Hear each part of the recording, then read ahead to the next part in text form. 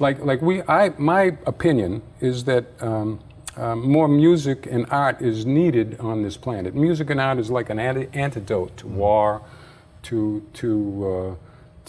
anything negative, because music and art are creative. Yeah. This creative impulse and is native state to every individual. And if you see an individual battered down, not enjoying life, it means it's submerged somewhere.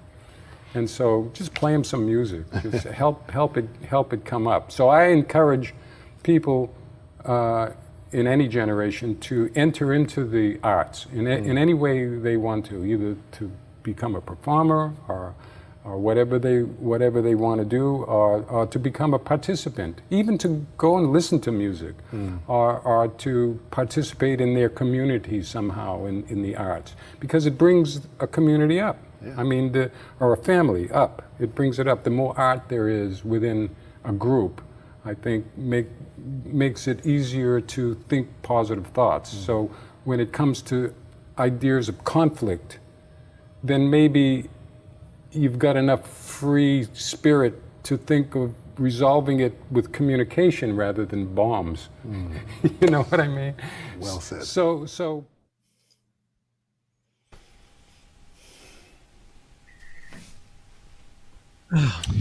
All right. Hey, everybody. Hi, everybody. How's it going? This is welcome to our Electric Bang Hang tribute to the man, to Chick. And for us, this is a family reunion of sorts to celebrate the maestro. You know, we had, as you saw, so many wonderful moments. And we are here to share some of them with you and take your questions later and just have a nice time talking about our friend that we miss dearly. And yeah, guys, you want to say hello? Hey, everybody. Everybody's here. So, you know, the band actually started out as a trio with John and I figured it might be kind of cool. We figured it might be kind of cool to just one at a time give our stories to y'all, just to listen to how we were so fortunate to get involved with Chick in the first place, to meet him, and of course to share all and learn so much from him and share all the music that we've shared over the years. And I think John, in the lineage of meeting Chick and getting the band together, I think that John was the first one that actually met Chick and got the gig, from what I understand. So John, you can clarify that and tell us all about your story, meeting the maestro and how the whole gig happened for you. Yeah, thanks, Dave. It's great to see you guys, Eric and Frank and Dave. It's a family, this is. And so for me, the family journey kind of, interestingly enough, began with Gail Moran, his wife. The great, wonderful Gail, wonderful, beautiful, incredible musician and person. My early 20s, I went on the road with Gap Mangione. I was 19, my first road gig. And then later I got to know Chuck, his brother, and Chuck invited me in the early 80s to his house for a jam session, and Gail was playing piano. And she went home and told Chick about this little Italian guy that she heard that she thought was good. Yeah, he's pretty good. The next thing is, I remember playing at a book signing for Tony Cohan, a friend of his, who wrote a lot of books, and they were both involved in the same faith and together in Scientology, I guess they were. So, you know, I was at this book signing and I was playing a duo. Jimmy Haslip got me this gig, actually. They wanted acoustic bass and tenor sax. So I was there and I met Chick briefly, but that was before all that. So they used to have these beautiful Valentine's Day parties at the Love Castle, the house that they had, a beautiful house on in Los Feliz. And I remember the first time going there, I was playing with Victor Feldman's trio. So there I was. Gail had told Chick about me, and now I'm in his living room playing with Victor Feldman, kind of freaking out because I've been trying to get the gig somehow and talking to Joe Farrell. I was playing with Joe Farrell, the saxophone player, and asking him, does he have auditions? He goes, no, he doesn't have auditions. I said, well, am I ever going to, you know, have a shot at this? It was a dream of mine. And then he heard me in his living room, and then, you know, one thing led to another, and he said he was going to put together this Electric thing. and do I play electric bass as well? And I said, yeah, I started on that. And then one thing led to another. And the funniest thing about it was he called first and said, oh, I've been listening to your stuff. Sounds really good. We talked for a while, and then he said goodbye. And I thought, okay, well, I guess he liked it, but not quite enough. A couple of weeks later, he calls and goes, man, actually, I was at a studio at Weddington Studios, and Wally Grant, the very funny engineer who was very sarcastic, we were doing these gospel records, and I'm sitting in the lounge, and all of a sudden the intercom goes, and Wally goes, hey, Patitucci, it's Chick Corea on the phone. Answer the phone. I'm like, yeah, thanks, Wally. Go ahead. Take a hike. Then he does it again. Then he does it again, and I'm like, come on, Wally, really? You're really breaking my chops here. But and then the third time he goes, you idiot, pick up the phone. It's really him. And I went, oh, no. So I pick up the phone, and I'm like, hi. And Chick is like, yeah, this is the funny part to me, because he is a hero and was a hero. So he goes, yeah, I know you're busy doing a lot of recording sessions and busy around LA, but would you consider joining my band? I wanted to leap through the phone and go, yes. But so it was kind of magical Cinderella time for me. So I'll let you pick it up from there. Brother Dave, I want to say one thing before I go. Rusty Edwards, who's a very long time friend of Chick's, he knows him forever. He sent me this quote today to share with you guys, and I think it kind of encapsulates how a lot of people are feeling.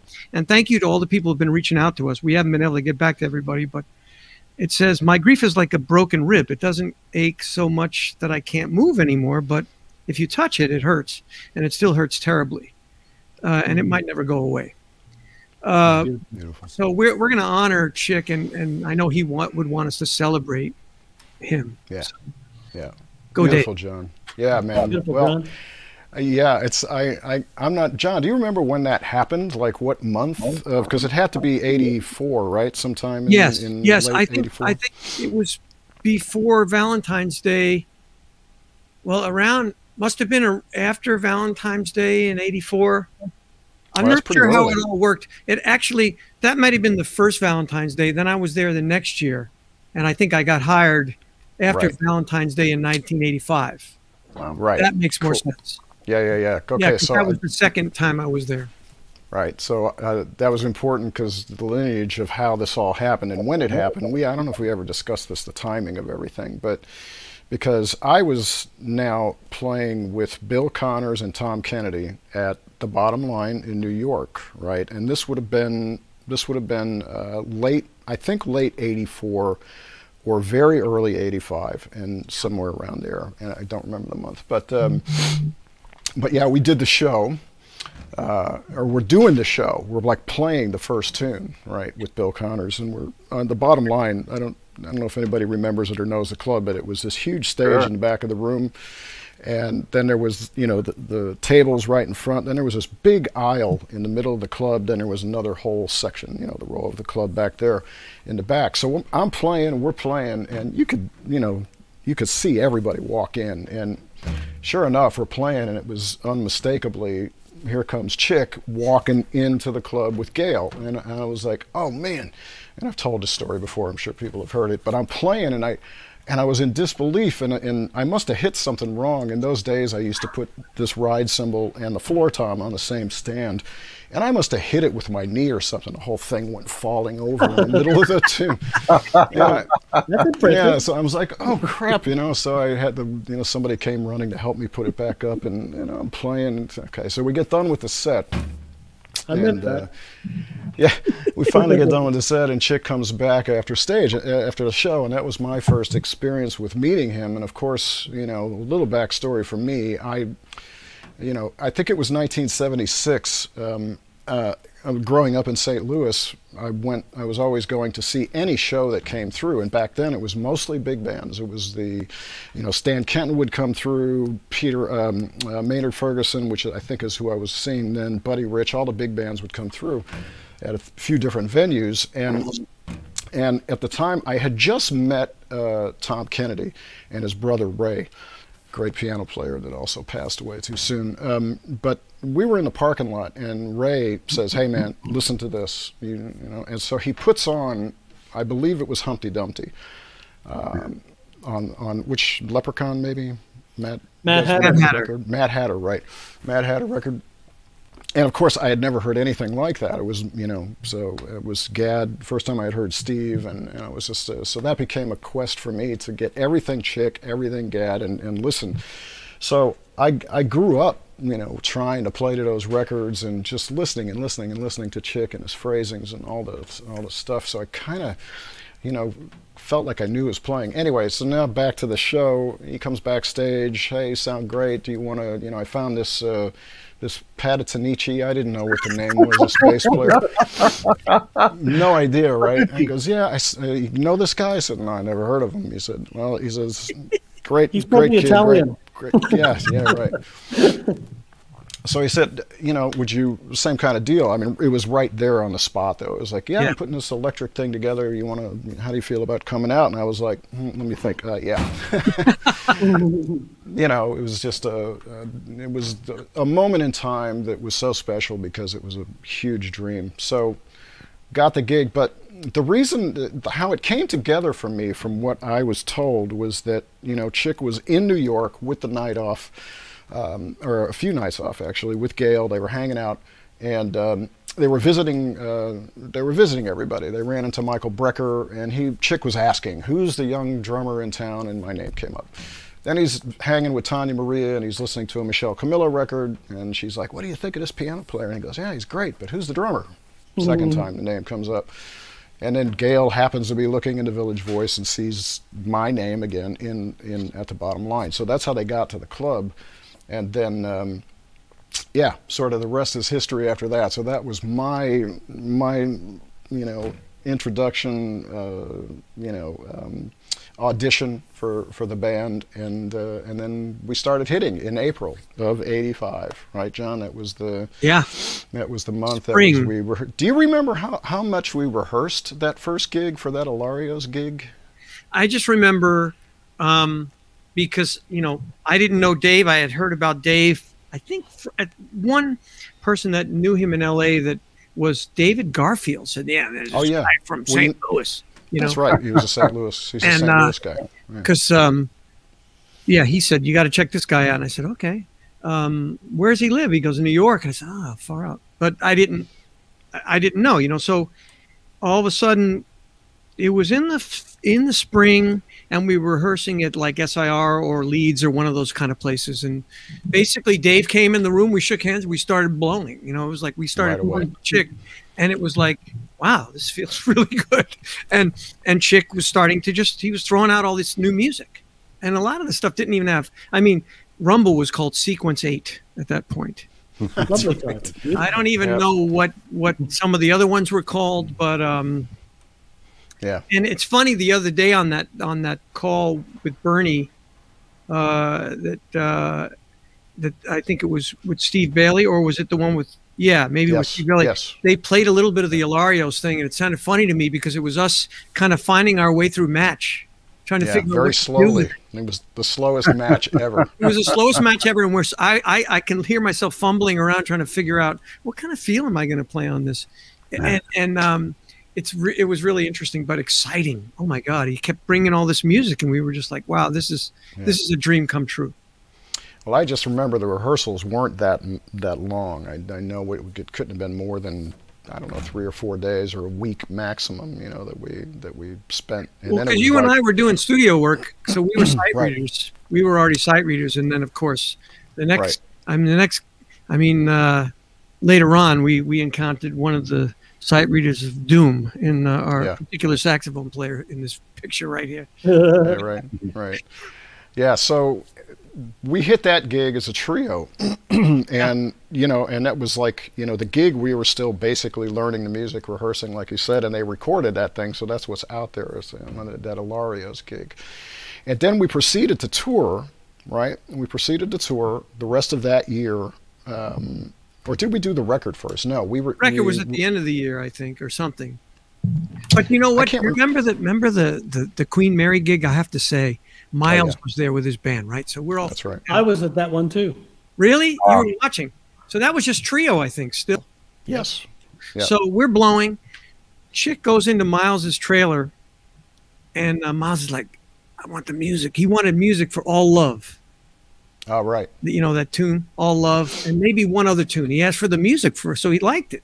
So Chick finally said, Miles, what do you think? He said, sounds like 8 guys. So he was, we were excited because it was like, wow, Miles liked it, we were just, I wonder if that was a pro vibe. I'm not sure if that's positive or well, negative. yeah, I don't know. But he did ask for the music, so I think he something he liked. Who knows? Right. Well, anyway, we toured the States, right? We did, and there's some PBS stuff out there, on just the trio, and we had some great times, and we learning, the music, and just, that was really cool. And then we did the record, I think, at the beginning of the next year, because in '86 we started touring with a guitar entered the band. Scott Henderson got into the band, and we did a tour with that, right? And that was sorry, Frank, it's another guitar player. It's okay. He didn't last. You got the gig, so don't worry. So we did that gig.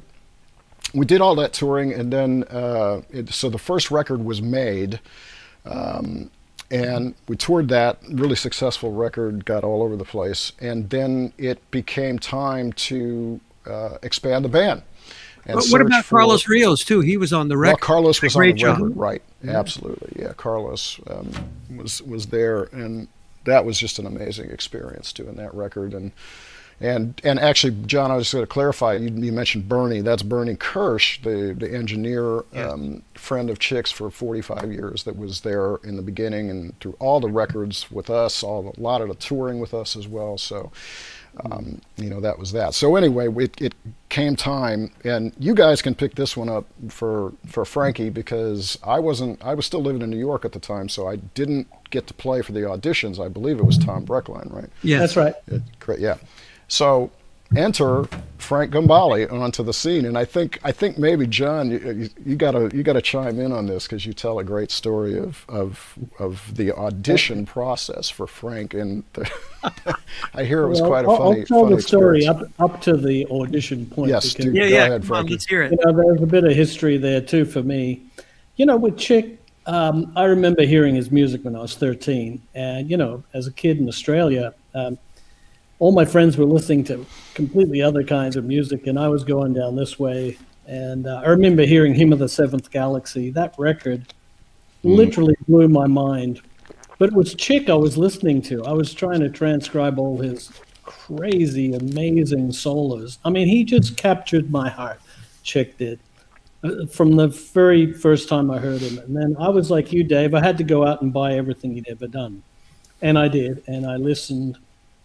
And, I even saw some of his gigs in Australia. I mean, it was very rare that a group, I remember Chick brought a big band, that band, The Return to Forever, with the horns and the strings.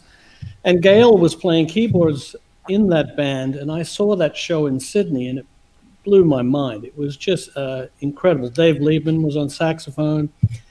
So I was getting the spirit, I just went, I got to go to LA. I'm going to go where all my favorite music is coming from. And, not long after I was in LA, I got there in '82, and, working away, plugging away, teaching and playing, doing gigs. I already had a couple of albums out before I met Chick.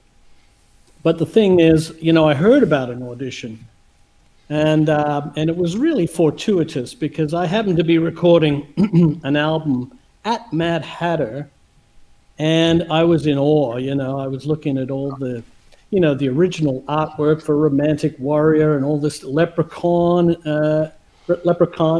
in glass, like beautiful covers, the original artwork and stuff like that. So, and I knew many of my favorite records had been recorded in that very studio. So it was kind of, it was a very emotional feeling being in that room.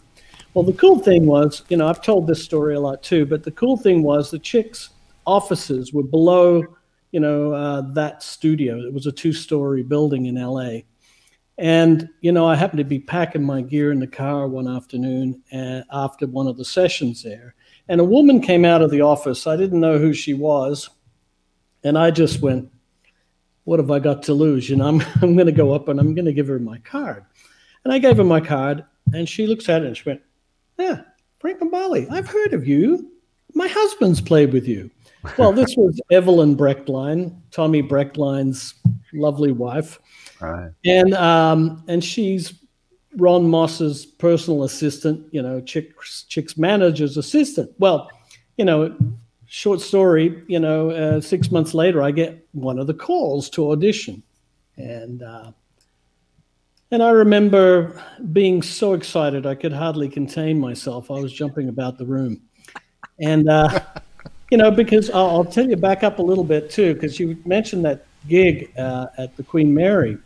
Well, I was in the audience, and I'd already bought it was my first CD, was that Electric Band record. And it scared the life out of me too, because I remember putting it on, and I had the volume way up. And, you know, I was used to needles in the groove, you know, on an LP, and it came on so loud, I jumped. And it was such a great sounding record. Wow.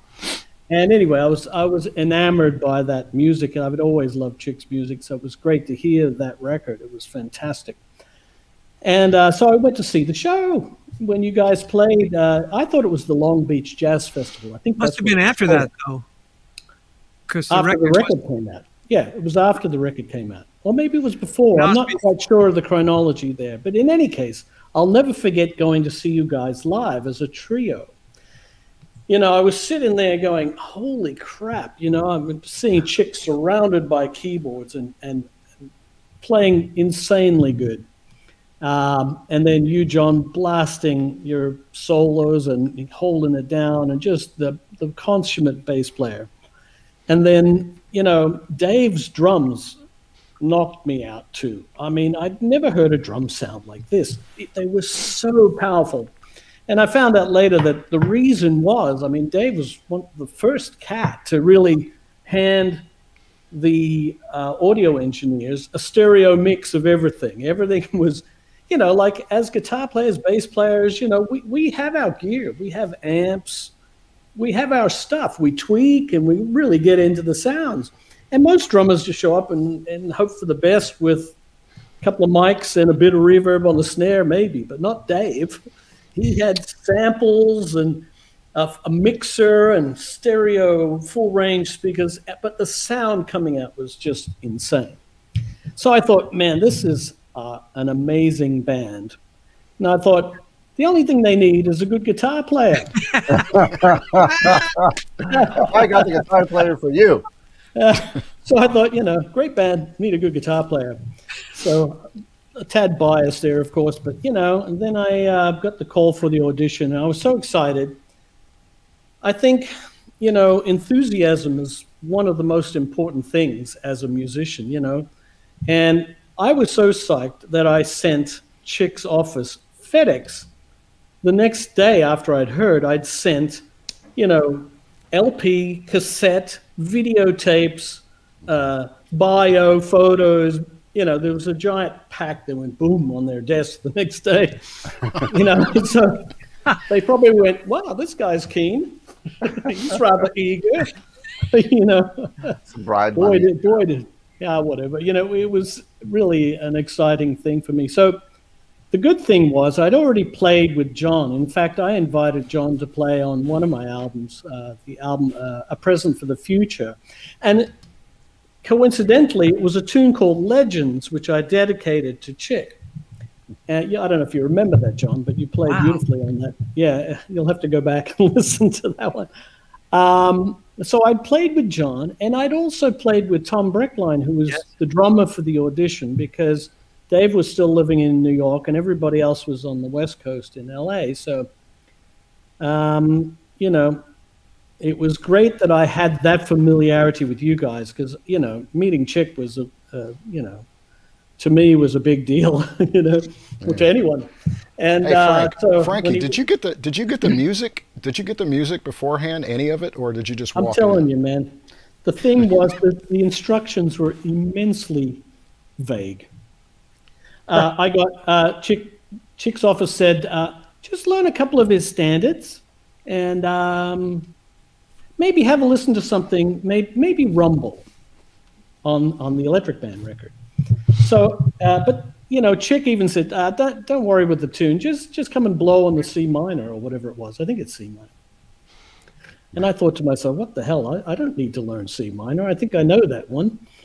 So I went, I'm going to learn the whole tune, you know. So I remember Chick looking at me when we were about to play the tune. He says, so should we take it from the middle bit? You can just blow on the C minor. I said, hell no, let's take it from the top.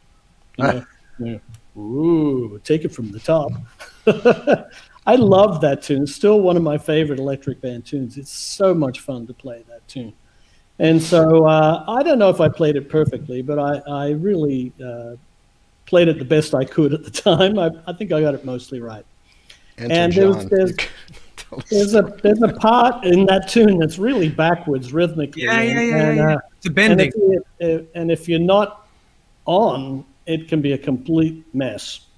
And luckily I'd been studying music, and you know I was pretty aware of backward rhythms, and that one was really hairy to play it first time right, you know. So I think that's what got me the gig, just playing that bit right. I think it was match. I mean that was impressive. That was impressive that you came in. I mean, there were a lot of good guitar players that came in, wonderful, and they were scared to death, every one of them, I'm sure, because you know, I mean, that's hard music for any guitarist. I don't care who you are, right? Yeah. So, and some played well, but Frank came in, and I think he wanted it more than anybody, and he was ready to blast. I mean, it was so. I remember him playing really well. I think you pretty much nailed Rumble, actually. And then we played Got a Match, and this was a thing I'll never forget in my life. Breckline and I were laughing because, you know, it's up there and it's burning, but Frank not only played the melody great with all kind of passion, but then the solo came, all right, and Chick's blowing, and then it's Frank's turn. Over to you. And you know, I had been experiencing with Dave, like, you know, that whole thing in the first part of the band where there were just the three of us. Every time Chick was finished with the solo, it was mine, and it was terrifying. You know, it's like, oh, yeah, right. You know, oh, go ahead, you got it. You know, follow him every night. But Frank was like, he was not to be denied. He came in roaring, and I remember we were playing. He was burning, and Chick and Tommy and I were just laughing because he was just going, and it was like he was playing as if it was the last solo on Earth. It was. I was going to die. Like it was the last time solo on Earth. Well, the thing is, I have to tell you a little bit. Thank you, John. Right from the horse's mouth, because you were there. The thing that happened after, though, was a bit puzzling to me, because after I played that tune, Chick got off the keyboard and come over. He came and shook my hand. And I went, "Whoa, hey, that feels good."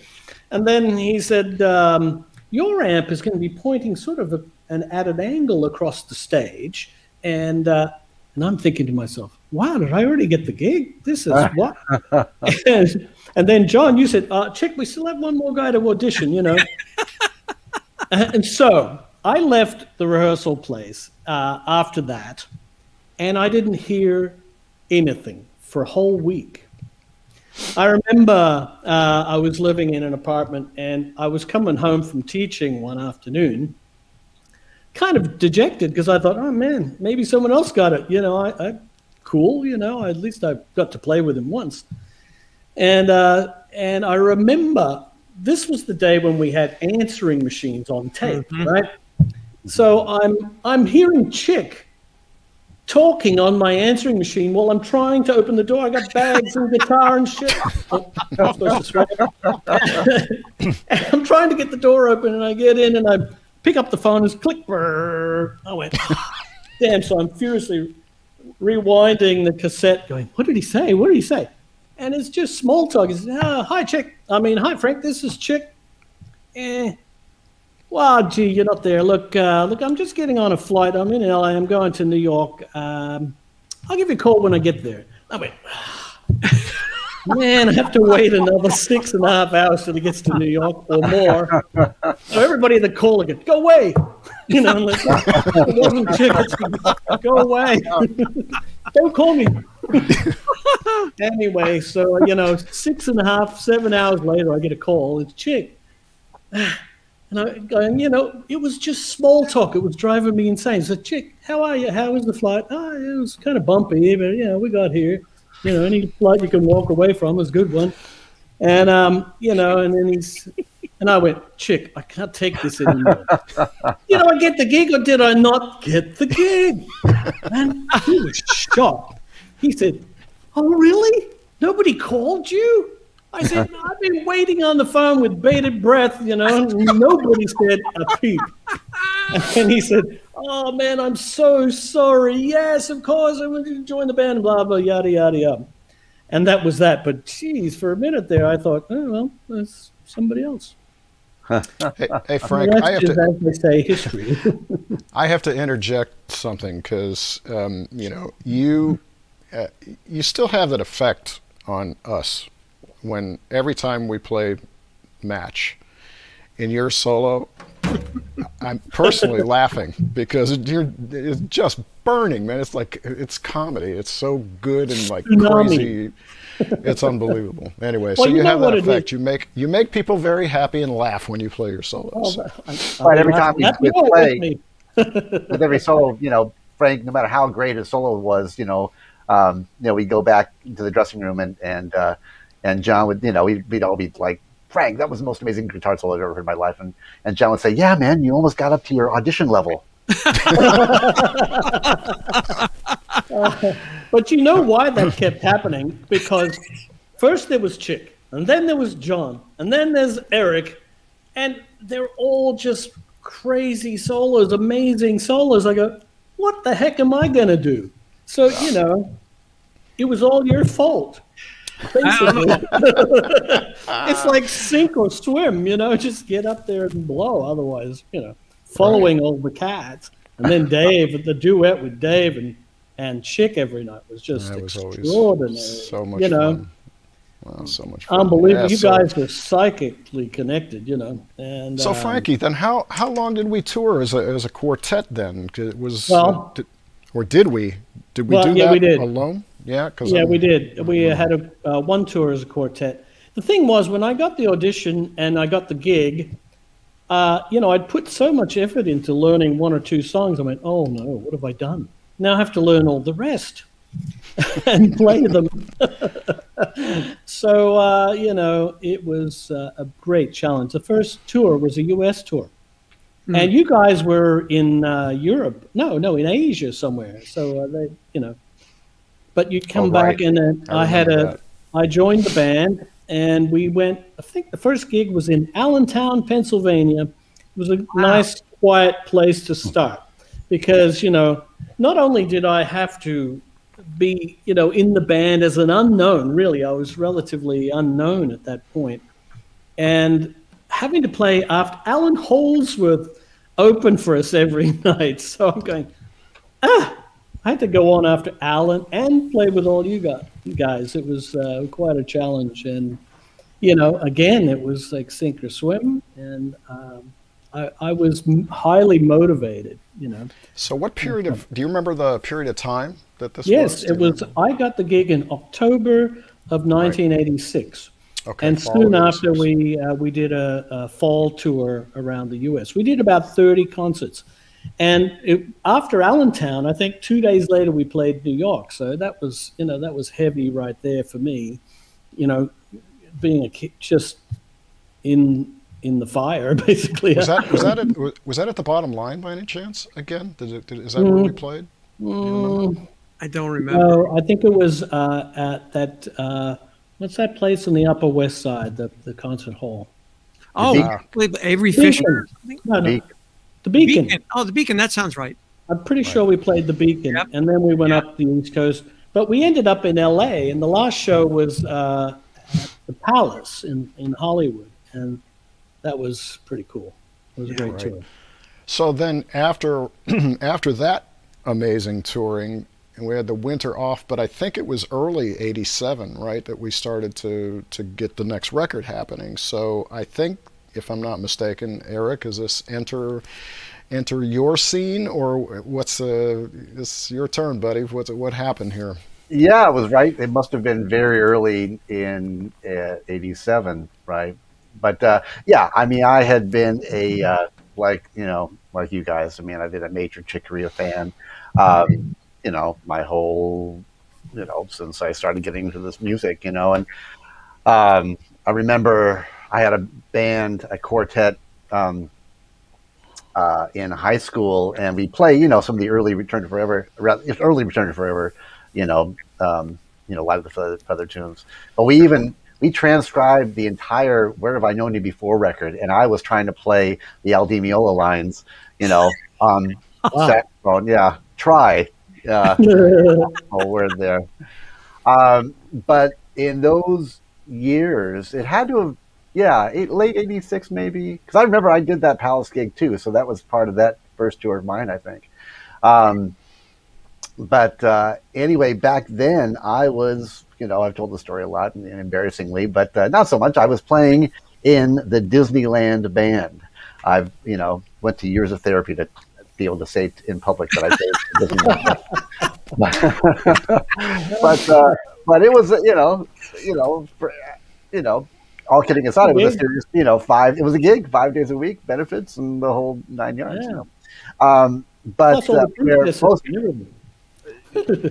where most guys, that was kind of all they did. I played every Monday night. I played this little club near the Baked Potato called One for LA. Just south on the same block, just south of the Baked Potato, and I had played Chick first heard me a year before at a festival that I played with a mutual friend, John Novello, and his band. They played, I think it was in D.C. or somewhere, and I guess Chick had heard me there. And then, with that band, we were playing every Monday night at that club. And so the story goes, Chick had decided that he wanted to add a horn to the Electric band, and I, talk about wearing out a record. I mean, me and my friend Mike Labrador used to, wear that first Electric band record out. I mean, just, definitely knew every note of that, every beat of that record. And so, anyway, so the story goes, John, you can corroborate this. Chick, mentioned to, the guys, who might be somebody he was suggesting. John suggested me.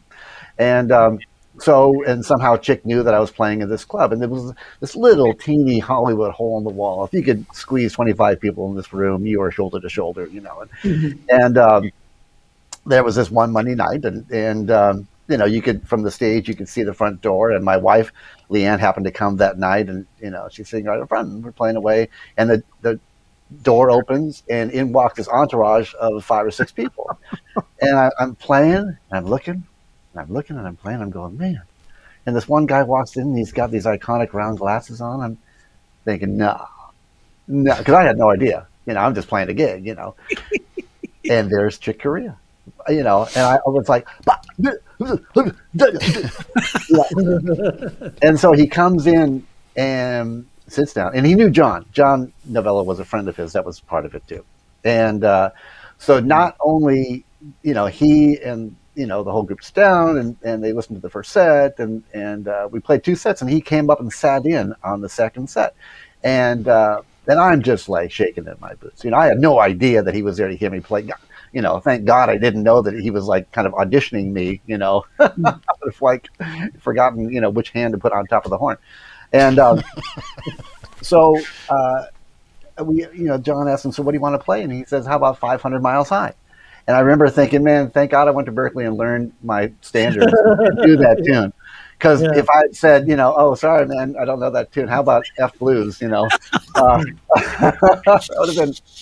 would have been next. So he played, and and afterwards, we were talking. He was very complimentary and so gracious and fantastic, as he always was. And so next day, go back to Disneyland, and this is again end of '86, beginning of '87, and no cell phones, just one phone in the band room, and I'm telling all the guys about what happened the night before, and we happen to be on a break, and the band room phone rings, and the tuba player goes and answers the phone, and he's talking, and everybody's kind of, blabbing away in the room, and he looks at me and says, Eric, the phone's for you. And I'm walking, and I said, who is it? He goes, he said it's Chick Corea's manager. And suddenly the room just like, as if like the volume was just turned off in the room, and everybody was like, never saw 18 guys, stop their conversation. And I go and I say, hey, man, how did you get this number? So I never forgiven Leanne for when Ron called the house, for me. She said, oh no, Ron, he's not here. He works in the Disneyland band. Here's the number. No, don't tell him that I work at Disneyland. What are you doing? So anyway, he says that Chick really, loved the way he played last night, and the band's in the middle of the Light Years record, and he wants to join the band, join the record, and once the record's done, they can start a tour. The first tour is in South America, I believe, and what do you think? And so I'm just, what am I going to say? Yeah, gee, I don't know, man. Well, how much does it pay? You got a lot of work with the Disneyland band. Yeah, man. Yeah, that's a whole other story, actually. But right. So at this point, everybody's like, huddled around the phone, like, what are they saying? What are they saying? What's going on? And so I put the phone down, and I can't use the hand gesture that I used in public, but I turned around to everybody jokingly, but and I said, I quit. I'm out of here. So then I get the gig, talk to Chick, go to Mad Hatter, play my stuff on Light Years, and it was fantastic. And so now it's time to rehearse for the first tour, right? So he gives me a pile of music, right? And so it was all the charts from Light Years. It was parts from the first record that you guys were playing that he had written. He had sort of indicated where I would be playing, and then there was a pile of charts that we might do. Right. So I had about he gave me about 30 charts, and not just like 30, like standards, 30 Chick Corea compositions, right? And so the rehearsal was in about a month. The rehearsals for the tour, and I was not, because. Here is in this band, Frank Gambale, Dave Weckl, John Petitucci, and Chick Corea. I'm not going to walk into this, rehearsal and like not be prepared. So I spent a month, memorizing, not just learning, but memorizing. And the charts weren't transposed; they were all just, concert parts. Right? In that stack of music, there was one chart. It was a chart that Chick had written for the 1983 Return to Forever reunion tour called Overture. Right. So, and it was this huge, long, epic, epic chart, right? Mm-hmm. Well, but I thought, this must have been thrown in here by mistake because it's a Return to Forever chart. All the rest are Electric Band and his, iconic things. So I put that aside. I spent 8 hours a day, for a month. I got to that rehearsal and I was like, man, these guys are going to be so impressed. I'm not even gonna open the thing of music. I think Bernie or somebody said, "Do you need a music stand?" I said, "Nope. No music stand. No, I'm good. Thank you." And so I'm ready to get our sound together, start the rehearsal, and Chick goes, "Okay, so let's start with Overture." Classic. I said, "No!" I'll teach you. Yeah. So I'm like, no. I get the envelope of music and pull out this, 10-page chart. I'm like, I've never sight transposed better in my life. I got to say, don't you dare make a mistake. So the ultimate Murphy's Law. But one last funny story about my first gig with the band. The first gig we had with the band was in Minneapolis, right? My first U.S. tour, and so we do the gig, and it's at Symphony Hall, right? And great gig. I'm nervous as hell, what can you say, obviously? And but it went fine. Great, great gig and all. So the next morning, before we had to leave, I went for a walk, and I'm out for a walk, and the guy stops me on the street. He says, "Hey, did you play with the Electric Band with Chick Corea last night?" I said, "Yeah." He goes, "Man, that was incredible. And I said, thanks. He goes, no, I got to tell you, you're one of the most amazing musicians I've ever heard in my entire life. And I said, oh, thank you so much. You don't know how much this means to me. I mean, it was my first gig. I was really nervous, and man, thank you so much. He goes, no, that was incredible. By the way, what kind of bass was that you were playing? And I said, no, I'm the sax player. And he goes, oh, you were good too. That happened to me a lot too, Eric, believe it or not. People thought, oh, that's a great guitar solo on such and such a tune. I said, you numbskull, that was a bass. Can't you tell the difference? That's funny. But I got to say, though, about Eric, though, man, there were some times where Chick brought in, and this is a real, we're used to reading and stuff, but he'd bring in like one of those massive things, and Eric would sight transpose it. Unbelievable. Playing it. And, it was all we could do to just sight, we were sight reading well, but I mean, it's another story to take one of those things that Chick wrote and just deal with it. I can say that if that overture thing had happened to me, I would have been dead. I think most people would have been even in the key it was in. Well, we all know the joke, Frank, of how do you get a guitar player to turn down. And put a chart in front of them. Well, I'll tell you what, it's kind of a lesson actually for all of the young musicians maybe watching, if there are, that this, I gotta say, I mean, this band, these guys, I've never seen any group of musicians prepare so well for things. Like if we were going to do a record, everybody was kind of like unspoken, we were all knowing that we didn't want to be the one unprepared, right? So, we all came into the sessions like really having done our homework. And I think, being put into a situation like that was such a high level, coming from Chick and the music that he composed was really that's because we had such a love and reverence for Chick. Of course, that, when he would call and talk, and I would get so excited about the prospect of playing his music on a record. I mean, how exciting is that? How big a dream do you want to dream? Right. And for me, of course, you show up prepared. Well, one, I wasn't the greatest sight reader. I could get music off the paper, but I had to learn it as best I could before. And Chick's music, too, often people don't really know this so much, is that, Chick, I remember the Inside Out album, for example. That he wrote that whole album in about a week. Yeah. Well, he was composing... crazy. Yeah. And he was composing while we were doing it, actually. We would record one tune during the day, and he'd go off after a full day and just write for the next day. I mean, it was wasn't that the Tale of Daring record? Yes. Oh my God. Totally. Well, for those of you that don't know, Tale of Daring was this. It was very daring, and it was a tale. It was an epic piece, this thing. I think the song itself was 10 minutes long or something like that.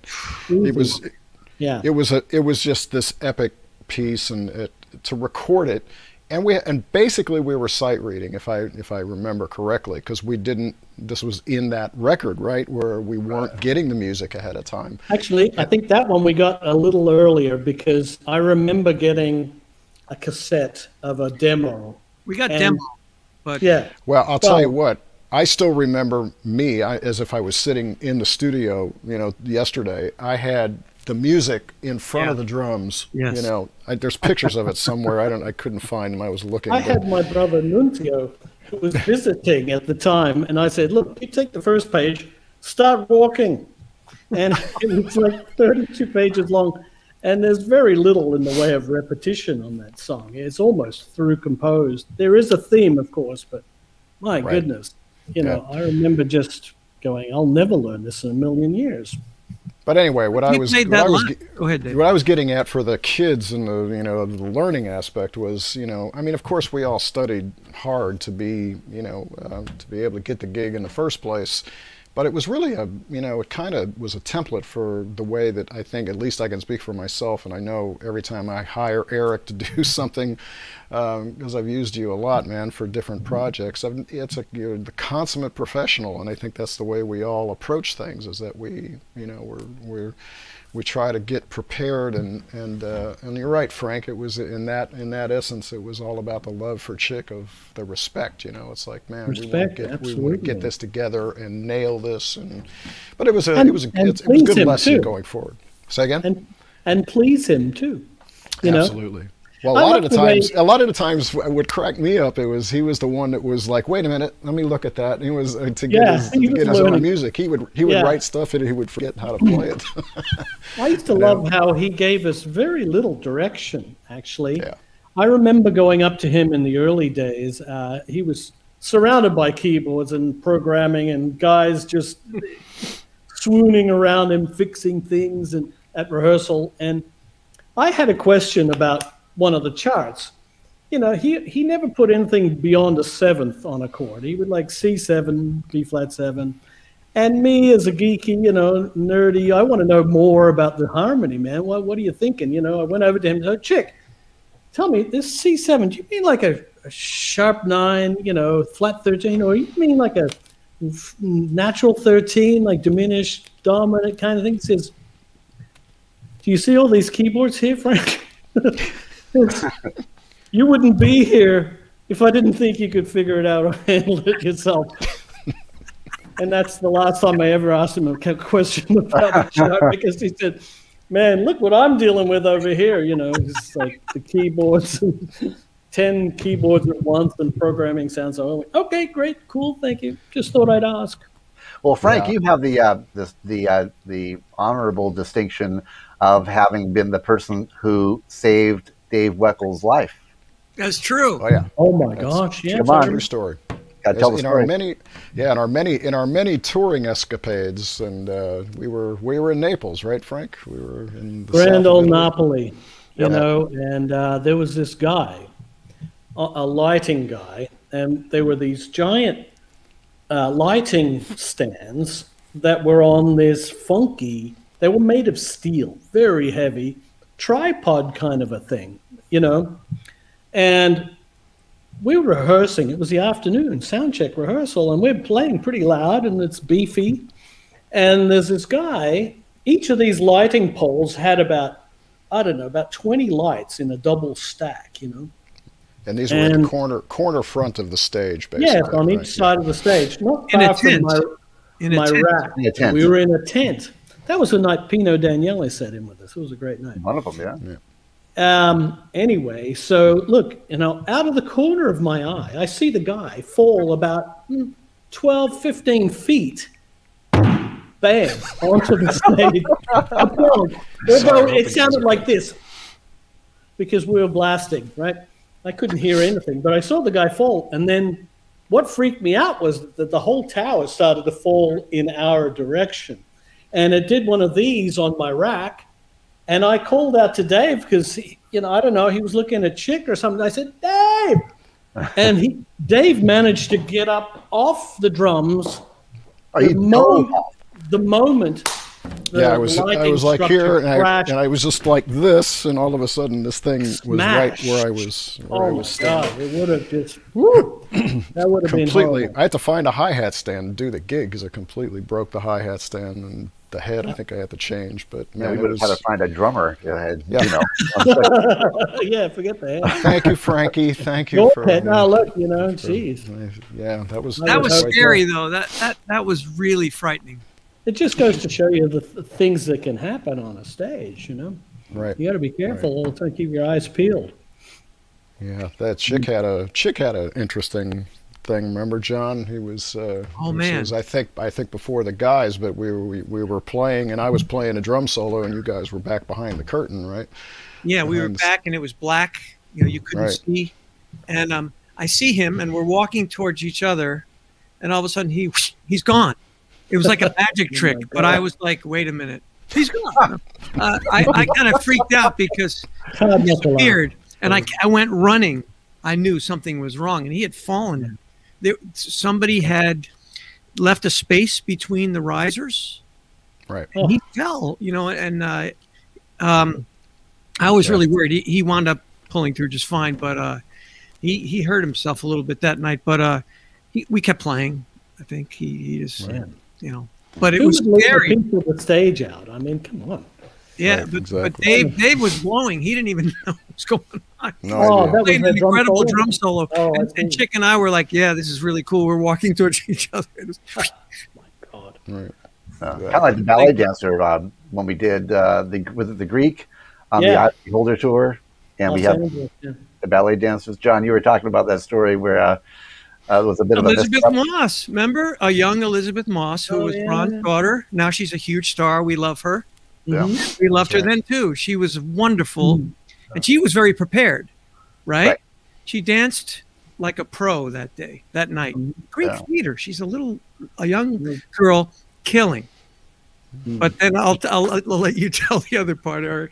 Well, you got it better because she wasn't alone. There was another ballet dancer, doing the part. They were dancing to "Eternal Child," I think it was, right? Yeah. The whole dance thing. There was a video of "Eternal Child" that featured those two. Yes. Right. Yeah. So Elizabeth is flawless, but the older dancer fell.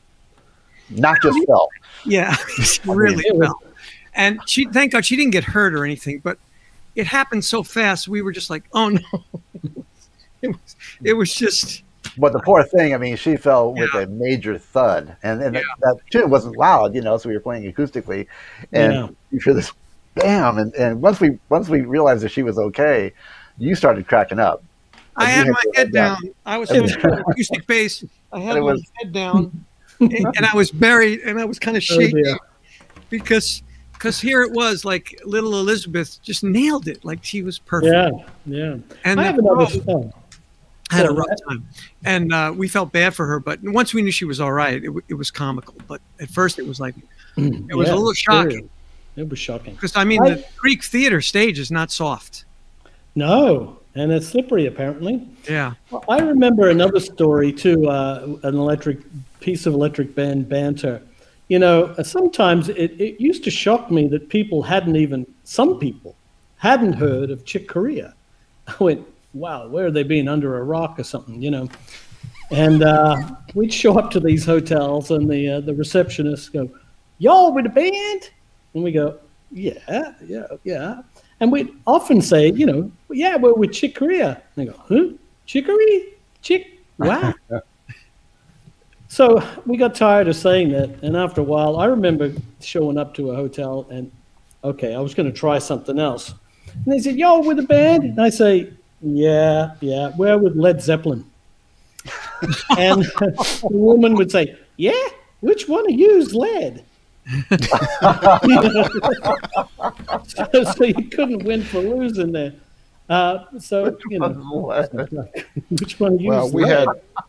We had so many great, God, the amount of touring we did. I mean, I don't remember. I remember actually I had to move to LA actually to be off the road because we were touring so much. We had it was just a period of time in life, man, where it was just awesome. We were seeing the world with this great guy and this this amazing music. It was to go back and look at a lot of the footage these days of yesteryear is still got to pinch myself at times. We were so young. When I look at those videos, we looked like kids. Yeah, we kind of were. Yeah. We kind of were, yeah. But Frank, what you said before was really something, and Chick was always about this, and he and he said it in the opening video, which, by the way, we gotta give a little kudos to Steve Orkin, who was behind the scenes helping us put this on. He put together that whole intro, and so thank you, Mr. Orkin, for that. And but Chick, he was always about the creativity, the freedom, to be free to create. And that's one of the things that I tried to learn as eventually becoming a leader sometimes was to give the freedom to create. And but I don't think anybody was as good at it as he was. He would analyze things, and and he had an idea of what he wanted, but he had a way of doing it, and and coming to us with it that was such a positive, it was almost positive reinforcement at the same time that it was, saying, hey, you could probably do this better, check this out or try this, but but the freedom when we were recording, especially, and there was never kind of any direction, to say, don't play that, play this, unless it was a specific comp thing or, whatever it might be. I have to tell you something that I remember from one of the recording sessions too. Go. And it was again from the Inside Out record. And actually, Chick told me often this was his favorite solo of mine in the Electric Band repertoire, was a song called Make a Wish. And I remember that was really hard. The changes were crazy. And I just went, screw this, I'm just going to go for it, Caution to the wind. And the solo I was really happy with, except for the little bit at the end. I just didn't feel like I came out of it right. And so I went into the console room, and a chick sitting there listening to it, really digging it. The band sounded amazing. The recording sounded amazing. And I said, Chick, can I go in and just fix that little bit on the end, It just wasn't quite right. And he looks at me, he says, absolutely not. I'm not changing anything. I love it. It's perfect. I said, but it's not quite right. I made a mistake at the end. He says, Frank, if you didn't like it, why did you play it? Oh! And I had absolutely no answer for that. I wasn't expecting that girl. Why did I play it? I had to go contemplate that for hours. That was like on the Inside Out, the Beholder record, I think, because Light Years, and you guys can correct me if I'm wrong, but Light Years was sort of Chick's idea of doing kind of I don't want to say commercial record, but a record that he thought might be like a real universally big popular jazz record, right? And so he, very unlike him, from up till that time and never again after, it was kind of a produced record. I mentioned when I got the gig, I went in and did my parts, and so it was all kind of overdubbed, and nobody knows this more than Dave, because he, in the recording and the mix process, Dave was kind of in charge of the night shift. Is that right? When you guys Chick was kind enough to give me an associate production credit on that record, which I'm not sure was deserved, but yeah, I involved my buddy and partner on my stuff, Jay Oliver, on my records, and yeah, we were in shifts. We were working 24 hours a day to mix Light Years, and you're right, the way that we recorded that record was almost in a pop mentality. Even on Light Years, the title track, I did the drums, kind of separately. I played the kick, snare, and hi-hat and overheads first, and then I overdubbed the toms. I was like, look back. Well, you go back and listen to that record, and it's a great record in every respect. But sonically, that record is unbelievable. I mean, it just sounds so huge and great and rich and luscious and great. And from what I gathered, I don't know if I ever really talked to him directly about this, but I know that Chick didn't enjoy that process of, well, put it this way, from then on out, he wanted to make sure that we played everything just live, right. So, and I kind of didn't really know that, and so we got into Light Years, and the first, I forget what tune it was that we recorded, at the beginning of the first session, but after we did it, we got a take we liked. I went up to Chick and said, "Hey, Chick, would it be okay if I took another crack at that solo?" And he said, "Well, no." It happened to you too. That's good. I'm glad to hear this. And I said, "Please." He said, "Well, no." and he said, "Well, no, because what you played had what had everything to do with what I played, and what I played had everything to do with what Frank and Dave and John played, and it's a conversation. And so you replace one part of the conversation, and it doesn't make sense. And I said, yeah, okay, but can I redo my solo? No. And it was, and that taught me such a huge lesson. I mean, of all the lessons we learned of playing with Chick for all these years, it is that, it's not a soloist versus band. It's a constant conversation with everybody in the band, and even like on gigs, if I was a horn player, so when I wasn't playing, I'd be standing there. So he'd want, Frank and I, if we weren't involved in the music, to kind of go off to the side, and whatever was being played, just let that sort of be featured, and then come back in when you're playing. But when we're all playing, it was always a conversation. And the cool thing for anybody who's seen videos or been to those gigs, Chick was always looking at us, or whoever he's playing with.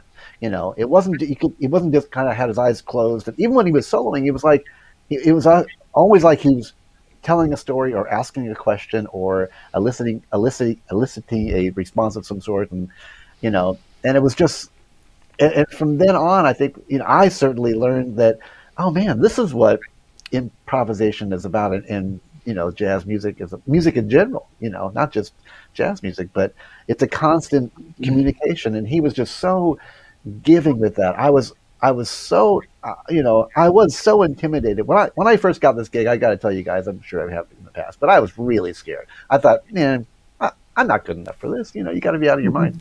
And I got it, and you guys were so wonderful too. But here's Chick Corea, and he was just so like the ultimate best friend, father figure. That's like, man, go for it. The more you experiment and do different things, the more it was like, the way he responded in his comping and his playing, it was like, yeah, man, awesome, go, create, do your thing, And it turned one of the most potentially intimidating situations into the most encouraging situation. And yeah, one thing I remember about Chick too, I mean, there's so many great things. He was a master, and we all loved him. But the thing is, I remember thinking, people would come to the shows and they'd see one night, they'd see one performance, and Chick was always blasting. He was always on. I don't think I ever heard him make an error in 36 years. And so, but the thing that used to amaze me was hearing him night after night after night after night after night. The depth and what I would consider the very essence of what the word improvisation means. It means to have no preconceived idea of what you're going to play at all. And Chick always approached his instrument with that sentiment. When I would hear him night after night, you could tell it was Chick, but my goodness, it was always fresh. I mean, I don't know where, that essence is something that I really loved about Chick. I could listen to him night after night, and he'd always make me want to go and stretch and take my playing where I hadn't gone before either, That was the essence of Chick for me, So you guys can run with that. Yeah. There was a lot of the music where, of course, being in the drummer role, we're, us drummers, we're always supporting you guys, for your solos. Right? So, sometimes. Whatever, man, whatever. Yeah, whatever. I know. But Chick would write a lot of music where it was, if I got a solo, a lot of times he'd want to play with me, and it was like you said, Eric, it was like a dialogue always, communication, and there was two songs that stuck out for me that were so special, and one of them was Tale of Daring, where we had that huge drum and piano duet, which, by the way, on the record to my recollection, was just a first take thing that we did, and it was totally improvised and no planning. So And that's part of what you guys are talking about not redoing the solos. You know, it's like us drummers, we back then, especially when you're talking about 24-inch tape and you have to get the razor blade out to do edits. You know, it was like there was no fixing or overdubs basically, unless Bernie would punch the whole band in or something. But I very rarely remember that happening unless we just all clammed something, you know, as a band and we needed to keep the take but fix the ending, whatever. It didn't happen that often. But that one, and of course match. And the thing that was, and again, that I learned from and just appreciated and was so cool every time it happened, was that dialogue, that sense of being there in that moment. That was it's that moment. It'll never happen again, you know. And that's what Chick thrived on. You know, he thrived on that communication, and he thrived on the dialogue and the interaction, and it was the joy. That's what made it the joy of making the music, you know, that was so special. I think he enjoyed the seat of the pants kind of thing, you know, like the being on the edge. Because as I recall, those Electric Band records, I always thought, man, why didn't we record these after we'd done a world tour where the tunes were so... We did do that on the first record. Yeah, we did it on the first record, but I'll tell you why we didn't do it. For me, it's always sounded like I'm still learning this song, yet we're recording it. Why don't we come back in a year and do it then? You know, I always felt that, you know. But back then, they were under contract with GRP, and, you know, so we had to deliver the records. In fact, I don't know if you guys know, Frank and Eric, but, you know, the reason the acoustic band ever happened was because the electric band couldn't deliver a record in time because we were on the road. And GRP was saying, we need a record, and Chick's like, you know, it was, I don't remember which tour it was, but it was after one of the, might have been after Inside Out, or I'm not sure, whichever one. I can't remember the lineage of the records, the sequence, but the acoustic band record happened because we couldn't do a record in time, you know, and it happened to be the first one that we won the Grammy for, John, you know, back then. But yeah, it was, that's why we couldn't do that. That's interesting. That's a good thing. I never knew that. Yeah. You know, the other thing you guys were talking about the incredible communication. I mean, I spent, like all of us, you know, I spent, and plus in the trio too with Dave, I spent the last 36 years looking across the stage into his eyes. We were looking at each other the whole time, basically. And then something, you know, obviously I'd look over Dave, but the harmonic and the rhythmic information that was being sort of transmitted, I'll never forget the first time when I got in the band. You know, I'd been playing with people and I thought, I can improvise over changes, and I feel pretty good about that until the first rehearsal. Then, you know, you got all these tunes, and his tunes are harmonically very deep, and they don't go necessarily in the easiest places. So he starts blowing, and it sounds like the greatest thing you've ever heard. Then it's your turn, and you're looking at the changes, and they only say C7. Meanwhile, it's got a +11 and a flat 9, and, you know, it's this over this. And he had a different way of doing it. His thing was, if you want that kind of thing, write the voicing. That was his philosophy. We talked about it a lot. And basically what I wound up doing was, whenever he would come in with a new tune, I'd go around and finally go, okay, please play the changes. And I would write down all the alterations. And he didn't like that I did it, but I had to. Yeah, because I knew what I was hearing, and I was hearing those, but sometimes they were coming so fast that I wanted to at least have a little heads up. So So he started comping the very first time I remember playing a solo in one of those rehearsals, after he played and reinvented the universe in his solo. And then it's my turn, and I'm like looking at these things, and I'm like, wow, when he played, it sounded like F blues, real easy. Now it's like a minefield. I'm getting blown up. And his comping is like Muhammad Ali in the ring, and it's like bam, boom, boom, bam, and it's rhythmically so powerful. And I feel like I'm just getting blown out of the room. And also I feel like, you know, I got to learn how to have more rhythmic power when I play, so that when I play a phrase, I mean what I say and it sticks. That's what he did for all of us. You could not halfway mean a phrase. The comp would just blow it out to sea. You know, like you mean that, and it's going to stick, and you put it in the pocket, and Dave made it easy to know where that was, so it was on us sometimes to but that just the comping was so deep, and it made us all stronger. We had to, otherwise we were going to get destroyed. He was so strong, and it in the most beautiful way. And at the same time, his accompaniment would help shape the arc of your solo so much that it was so weird for me. Like, I played in that band. Sometimes I go play with other people and I would be blowing, and the comping was not like that anymore. So I felt like, hey, what happened? Usually there's we do a thing, we have this and it's gone. Yeah. And so that was deep. Yeah. His, and we still are, Bernie and I are in the middle of, they invited me in to help mix this new record that's a compilation of the live performances that we did over the last few years.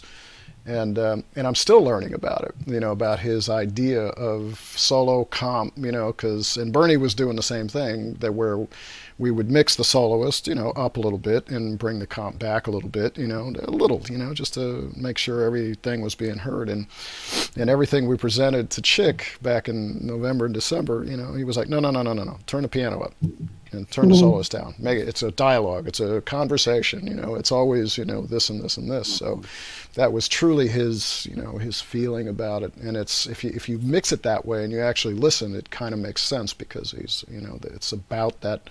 He was just always listening, and man, it's the live performances. You all got a lot to look forward to with this record. It's killing. It's going to be so good. It's a beautiful, beautiful. Yeah, thing. his ears were so strong. Like, you'd be playing, and all of a sudden you'd be playing unison, because he heard where you were going, and he played exactly what you were going to play. Yeah. Before you knew you were going to play it. So sometimes we would just start laughing. Like, I'd be playing, and all of a sudden it'd be like, there would be a phrase, and we would play the exact same. I would look at him like, how the heck did you do that? Right. Exactly. Yeah, you didn't know. I mean, the band always just felt like whenever we were playing, it was just easy to play well, to play your best. Rarely did you feel like, oh man, I just couldn't connect. And I think for me, it was, a combination of playing with you guys and then with Chick, the way he would respond in comp, it was just so great. It would be like, he would just be like laying this beautiful buffet of the most incredible meal you ever saw in your life, and just all you have to do is pick that and pick that, pick that. No matter what you do, it was going to be great, because Chick just created this band that all you have to do is jump in, And also, it was just, and I remember Frankie said this a million times, but I never got to the point where I'd never, well, put it this way, put it in the positive. Every time we were ever on stage, I'd look over and I'd say, damn, that's Chick Corea. I'm on stage with Chick Corea. And there was such a pride in that it was and every time we would watch, we'd be in the green room getting ready to go on stage, and Chris would say, okay, 5 minutes, and we'd start walking towards the stage, and there was just, you could always just sort of feel this unintended puffing of the chest, like, yeah, we're gonna blow these people's minds. This is gonna be great. And we just had such a pride about what we were doing, and the fact that it was Chick, and we were like in Chick's band. I just can't tell you the pride that I still feel. I mean, as awful as this past month has been, I just am so grateful of having had, a lifetime of a career with you guys and with Chick, and it's indescribable. It brings us all to tears, but it's also just the gratitude is the love and gratitude has been like the main feeling, frankly.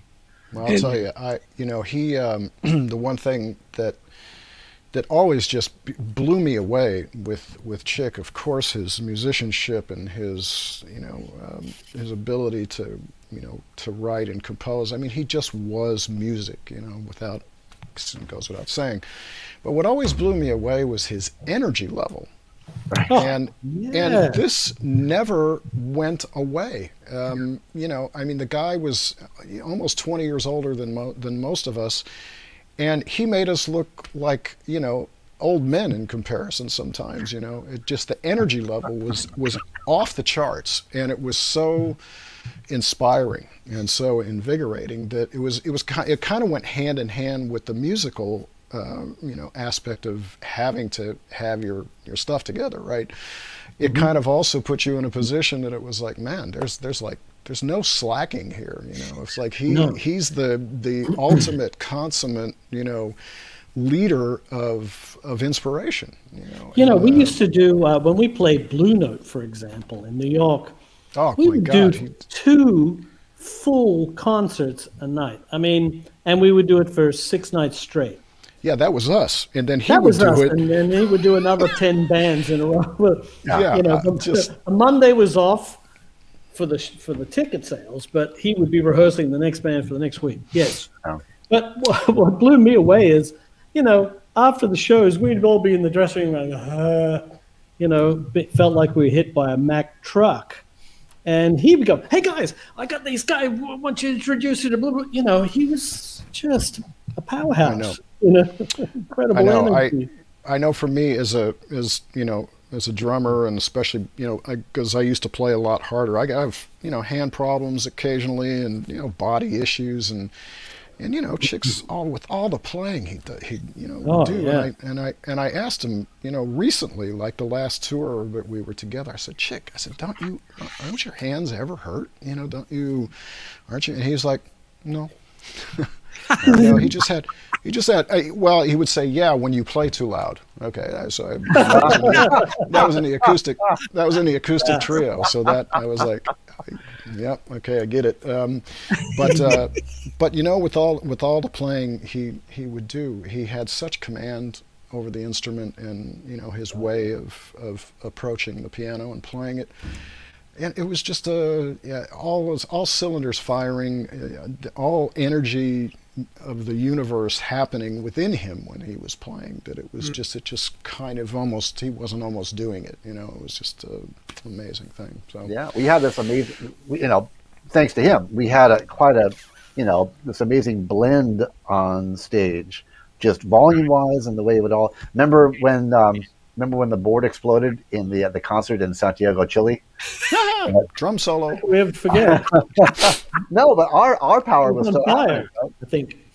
And so, but I do clinics to this day with people in South America, and they said, "Oh yeah, I was at that concert." Where the front of house system literally caught on fire. Yeah, they turned the monitors around so that the monitors. Oh, that's right. I remember that. We had our stage thing so well balanced that we just turned the monitors that way, and okay, a little quieter, but and that was a big place. Oh, massive. Yeah. What about that concert in the park in Santiago, Sao Paulo? Sao Paulo. I got those 80,000 people.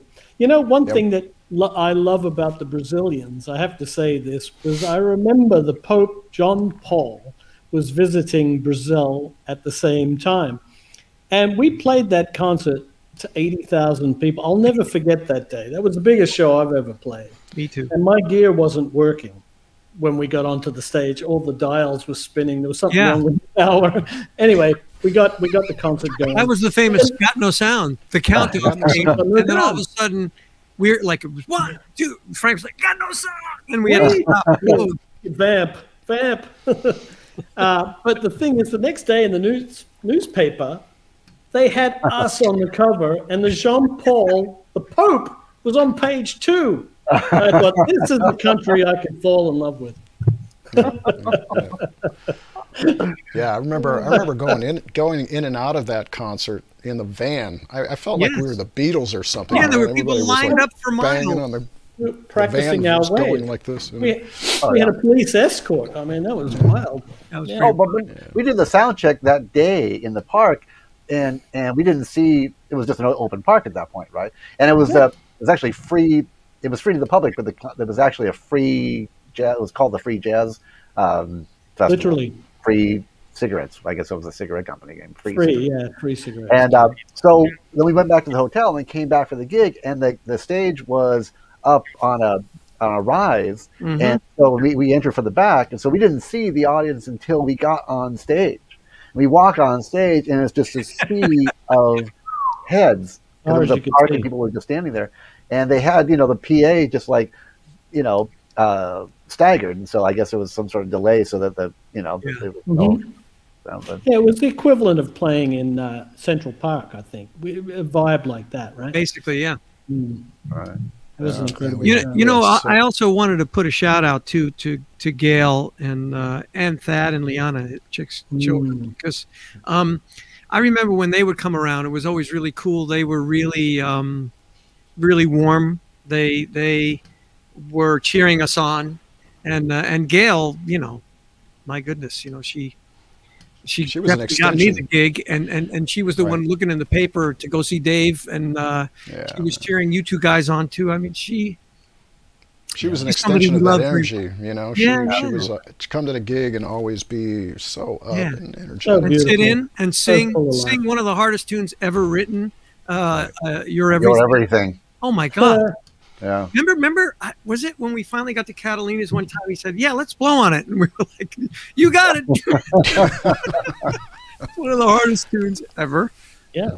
I remember she sent, or somebody sent out a couple of videos. There's that new documentary with Chick and that the Spanish Heart Band. But there was another. Did you guys see the other video too? I think it's out there. I'll have to send it. There's a lot of. I played with Return to Forever 4 as well, which was a great honor. And we play that tune. And on the documentary, they left my solo on the end, which really surprised me. It was an unplugged version of Return to Forever. And those changes are squirrely. But I was surprised that the solo was on the end of the video for the whole credit scene. So well, because, you know, and I realized on the record, I was listening to Light as a Feather. They don't even blow on it on the record. No. There's no solo. But I remember when we did it at Catalina's in rehearsal, Chick was killing it. I mean, really, like, unbelievable. And those are, I mean, yeah. Look, it doesn't matter what he's playing. You're sounding surprised, John. Well, I mean, I'm not surprised, but then I know how hard that was, and that he didn't even do it on the original record. He didn't even take a solo on those changes that he wrote. And he played it for us, and it sounded like F blues. Like, okay, no problem. Sure. I remember that time we played. I think we played Blue Miles, and went into double time maybe. And he went to the piano. The acoustic piano started playing, and Chick Corea. We were just, you know, we were so used to hearing, you know, the world's greatest piano solos of all time every single night. You know, that the bar was set pretty high. But this one night, he started blowing, and it was just so incredible. We all looked at each other. We started laughing. I mean, we all just started, you know, like, you know, how do you react to this? I mean, you know, he was just like blowing so hard, and it was just so incredible. Not like hard, just like great, you know, to the point where we were just, you know unbelievable. That's funny. But I think the band had that effect too sometimes. I mean, Chick's music was always incredible. And I remember Tale of Daring. In fact, the whole Inside Out tour, that music was really heavy. And that Tale of Daring, I mean, it was a tale of daring just to record the bloody thing. But to play it live, I'll never forget. We would play it, and it would be blasting from start to finish. And it's epic, right? And we would have, you know, 3,000, 4,000, 5,000 people in front of us, and we'd end, and it was silent because people were still picking up their jaw from the ground. And it took them about 30 seconds to start applauding because they were just shocked. Well, I don't. They'd heard, you know. I don't know if you guys remember. I don't know if you guys remember the recording of that song. But when we got through it, it was like we had just scored a touchdown. I mean, we actually all stood there. We're like, yeah, you know, and we're yelling and screaming just because we actually got through. We made charts. It. Oh yeah. And then live. I mean, I don't know how long it is on the record. You mentioned 10 minutes, it might be a little bit more. But remember, live, it stretched and it stretched. Oh man. To the point, I think it was about 40 minutes, because I think that was like. I think the drum solo piano duet was 10 minutes alone. It was at that point. 40 Tales of Daring. Extremely it was like, well, remember the piano intros? That was the greatest. He'd go into these piano intros. They were amazing. And we wouldn't even realize it. And at the end, the manager would go, "Yeah, well, the piano intro was 25 minutes, and then the song was, Man, I remember one time speaking also to Dick, not only musically, but he was just so generous with everybody, and so he considered the road, what you weren't just on the road and then you went home to relax. I mean, you had to be comfortable on the road. It was always a big thing, and it was with us, right, that we were in Hamburg, Germany. Remember this? Well, we ended up at the Atlantic Hotel, and we got the whole crew and band went to this hotel. It was a day off, and he didn't dig the hotel, and he went and the guy at the counter had an attitude, and he wanted to go see one of the rooms and didn't dig the rooms, and the guy was kind of a drag, so he went to whoever was our manager, the road manager, probably. and said we got to find a better hotel, and he said, well, we are in Hamburg, Germany. I mean, there is the Atlantic Hotel, the famous 5-star. Great, let's check it out. Are there rooms? And they called and said, yeah, there are rooms. So we took 20 people to the Atlantic. That's how we got, and we stayed at this. That's when I saw Bob Crenshaw. Remember, John? I saw Bob. Yes. I see Bob Crenshaw, famous bass player, in the lobby, and I say, hey, nice to meet you, Ben. Ben Crenshaw, golfer. Yeah. I was like, golfer. Ben is a golfer. Bob. Yeah. Anyway. Yeah. But also we got to put a shout out to Bernie, because Bernie was with us on all these incredible adventures, and always so even keel, and we'd get to these places and maybe the local thing was a mess, and Bernie would just kind of calmly get, it was like somebody who was a medic in the war. Like he would just go calmly, straightforward. The whole thing could be chaotic. Just mash. Keep going. Yeah, he could keep going and he would make the show sound great. And he always, man, the cat, and all the records, always, all our records too. Like I remember Chick. I remember got us the record deals for Eric and I know that. Yeah, no, Bernie's done every Chick record since 1976 for the past 45 years. Yeah, but he has incredible pedigree even before Chick. I remember him telling me one time that he was an intern on Hendrix record. Yeah, Electric Lady. Electric Lady. He worked at Electric Lady. I mean, that's some serious pedigree. Not to mention all the records he did before he found Chick. So yeah, Bernie's. He worked on some Stevie Wonder records too. I think he worked on Intervisions as a assistant. Yeah. Yeah. Well, like I said, we always had a great crew. We're busy mixing this. Just about finished with the live compilation from a few tours we did since 2016. I think is kind of the earlier ones, and then up through the late ones, and it's an incredible compilation of what this band was, and it's our last things together. So it's it's definitely in the works, and will be coming out, and everybody sounds fantastic, and it's so that's something to look forward to as well. Yeah. What else you guys want to talk about? Should we look and see if there's any questions that we maybe want to take? That's a good idea at this point. A little bit. Yeah. Steve Orkin, have you seen any in the background that I've seen a couple names here that I recognize. One of my first teachers, Bob Matheny, was in there. Maybe he's still hanging out. I saw a question go by that somebody asked if we'd ever tour the Electric Band without Chick, and I think we could pretty much all say no. Thank you. Yeah, how do you do that? Who would play keyboards? I mean, come on. Yeah, how do you do that? It's I think it's one of those things. I mean, obviously we're all hoping to continue touring individually and with different things, and maybe together on some things. But as we go forward and hopefully get back to touring soon. But no, it's trying to do anything. I think I speak for everybody. I'm guessing, I'm gathering here that you can't do a Chick Corea anything without Chick Corea. It doesn't work. To me, it's one of the saddest things about this whole passing of Chick. Is that we won't play as the Electric Band ever again. That's really, to me, one of the saddest things of all. Yeah.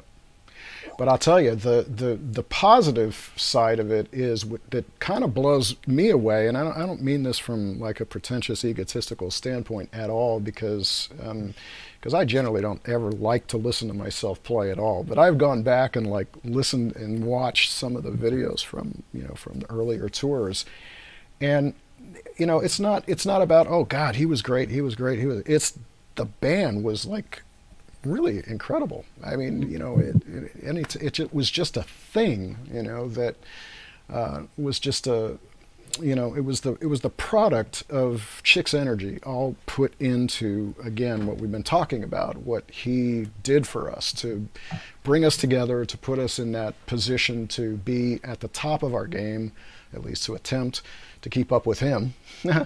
And, it's just to be able to have those memories and relive them all. It's a beautiful thing, on top of course, knowing we can't do it again, but boy, the memories sure are beautiful.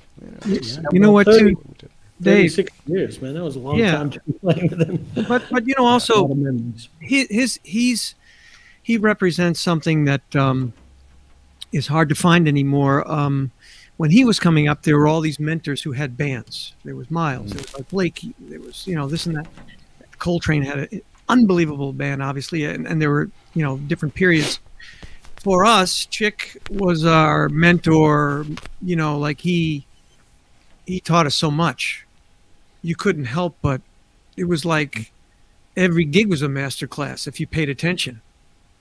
Sure. Just the way he dealt, and also his priority on making it a band thing, not about individual. It wasn't like about what anybody just played, like getting lost in, or kind of caving in on themselves and worrying too much about what they did. It was always the whole package, and I think that's why he stressed having a real group blend and having a real interplay in the solos, so that it was always about the family, the group, not just individuals. Right. Mm-hmm. Yeah. I see another question here that, John, I think you got a little backstory on this. Any story behind Got a Match from Nathaniel? Oh, my gosh. So I, like an idiot, when he brought the tune in at first. We're playing the tune and we're trying to figure out what to do. And then after a while, we started getting into it and learning it pretty well. And then I volunteered to play the melody, which was my first mistake. So then I volunteered to play the melody, and I learned the melody. And so we're playing the melody and everything is cool. It's still hard. Yes, it is. And he never slowed that tempo down in all his years.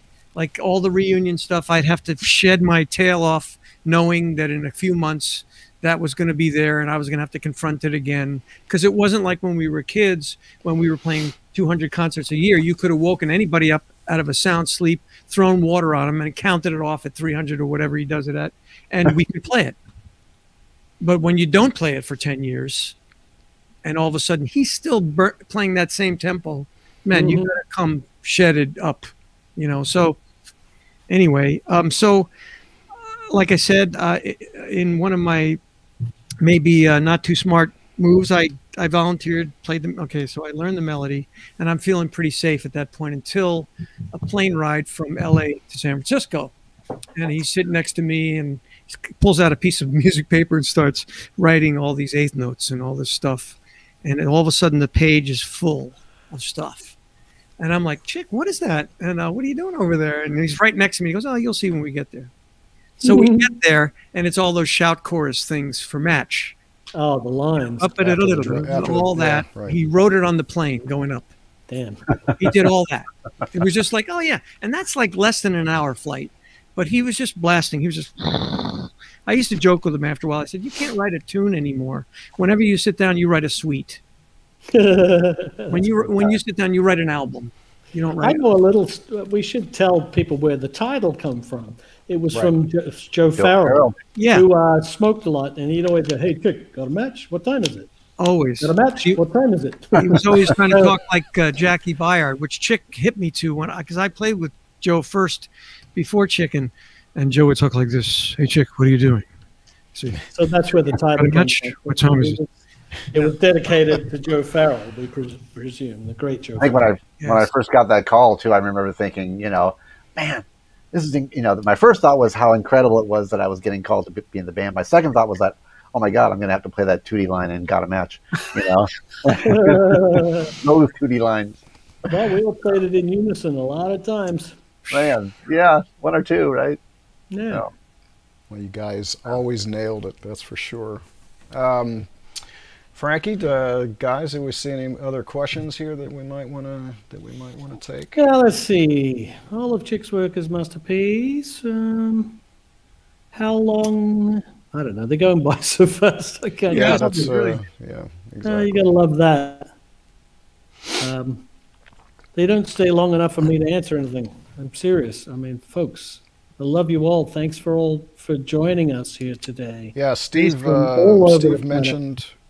mentioned we have over 4,000 people viewing at one time here, so that's awesome. Thank you so much for tuning in and wait. sharing with us.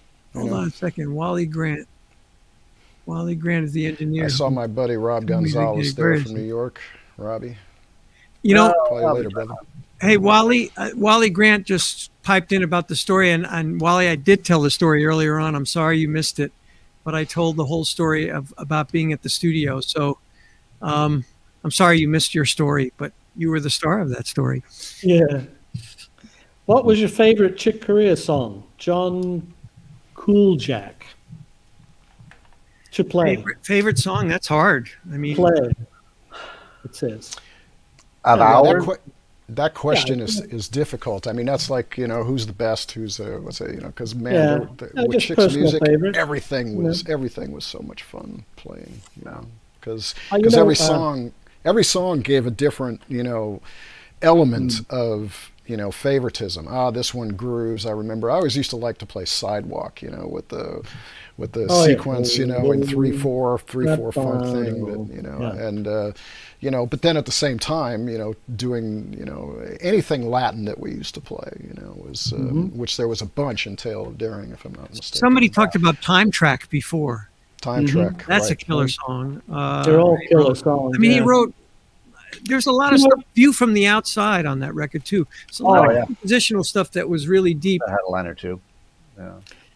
What about, from To the Stars? I think there's some exceptional stuff on there. Alan Corday, of course. Well, Alan Corday. I mean, Check Blast. That tune is so insane.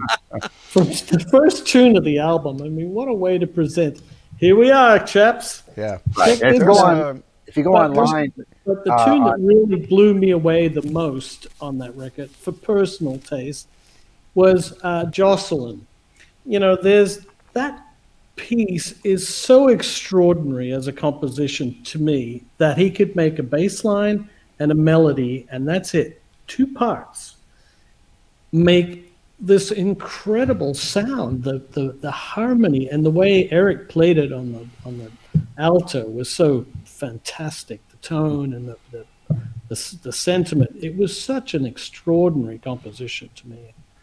One of the things, among millions that he wrote. For me, every time we would play, we've all heard Spain so many times, but Chick would have this melodic, and it would be different every time we'd ever play it. And it was that was to me one of the more remarkable solos, especially when he played on, not just on piano, it doesn't matter what instrument he played it on, but he just had this amazing, just brought me to tears almost every night. I mean, it felt like an emotional, almost choking up. And when he would do the sing-along with the audience, the little melodies that he would come up with were just so, it was, seemed kind of off the cuff, and it, maybe not paying attention to it so much because you're trying to elicit a response from the audience, But remember the melodies that he would have the audience sing were always just like without exception, thousands really over the years, it was just incredible, it was just, and whatever he would play, it would work. And that tune seems like harmonically, you've got to be careful about the corners, but it all just sort of, when he played it, it was all just kind of like, it felt like one harmonic bed that was like, like a blues almost, I just remember, and the version of Check Blast, Frank, too, and of Spain from and you can see it's got a million gazillion views on YouTube, but from Montreux in 2004. There's actually a DVD that was from the whole show. Right. Yeah, Right. it was Really? produced. Oh, yeah, and yeah. That's a heck of a show, actually. Yeah. Yeah. So, somebody just mentioned King Cockroach, and I have a funny story about that because that's a great tune, amazing Beautiful. composition that Beautiful tune. we played a lot, especially with the trio and then with the guitar. And Eric, you played that too with us, right? When you first got in the band. One day, my dad out of nowhere, I'm talking to my dad, and he's not like totally into jazz, but he said, "Man, why don't you guys play King Cockroach anymore?" I was like, "Dad, you remember that?" He said, "Yeah." And he told Chick, he said, "My favorite song is King Cockroach. Why don't you guys play that?" And I was just in hysterics. So he connected with that song. That's an amazing composition. Beautiful. There's a lot of incredible stuff in there. They're all amazing compositions. That's right. It's so prolific, unbelievable. Yeah. Wow. What's the largest number of concerts you played in a year and a month? Well, I don't know if I'll anybody's never got forget that European tour that we did. I think Over 2 months. we had a record of doing 27 nights straight. And I remember this 27 nights straight, one day off. And the only reason it was a day off is because the gear would not make it by truck or the bus from, I think it was somewhere in like Poland to Sicily. It was some crazy journey that we did overnight. And then we did another 17 straight. So that, I mean, we were working hard and we were playing a lot of shows. I remember that European tour being quite exhausted after that. I just got exhausted. I just got exhausted right now thinking about that. Man. We'd all wake up, you guys, when you had hair. I mean, when I had hair, we'd wake up with Remember, buff hair. trying to get the laundry done. Trying to get the laundry done on a 2 month plus tour. That was always a challenge. Yeah. Well, I remember. I think the year that I decided to move to LA from New York, I think we were on the road basically for 10 months. I mean, it kind of added up to be 10 months or at least 8 months. Really? Out of the year. Yeah. Because I remember the longest tour, I think maybe it was 10 and a half weeks, something like that we did all at once. But they were always kind of, there was the spring, there was the summer, and there was the fall. And we were touring in all of them. So it was, there were. Yeah. It seemed like it was and then John, when we started doing the acoustic trio, we were doing both. Yeah. Yeah, that was the period. Yeah. So the Electric Band, there was one main Electric Band 2 tour that we did that was 14 weeks long. We did 90.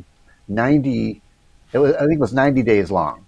Jeez. Yeah. And we did 82. We played 82 cities across 24 countries in 90 days. And that was. You don't deserve a medal after that, And I remember we were like so exhausted, going into the 12th round of a boxing match, and earlier we were talking about Chick's energy, and he was a bit older than the rest of us, and we were just like dragging our butts, and Chick was, he'd be like after the gig, I think after that tour, he went off to do a solo concert tour with an orchestra in Europe, and he'd be practicing, the Mozart piano concerto after the gig. We could go and play in our rooms, and that was another actually funny story. When we were, I used to practice in my hotel room. I thought I was playing quietly, and there was one day he calls me and he says, "Hey Eric, would you mind kind of cooling it a little bit? I'm going to take a nap." I said, "Sure. Are you next to me?" He said, "Well, what room are you in?" I said, "I'm in 924." He said, "Oh, I'm in 616."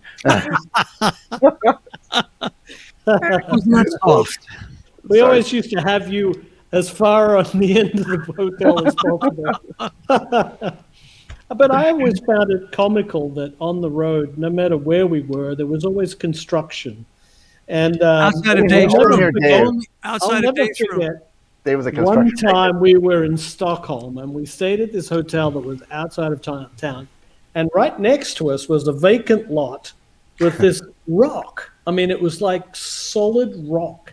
And they had the giant mats on, and they were doing actual blasts with dynamite. And you've just flown, half a million miles, and you're coming in to rest in a nice, quiet hotel, and they're using dynamite outside. I mean, for Christ. It got to the point where when we were pulling into town, I used to say, "Oh, look, there's the hotel," because that's where the crane was.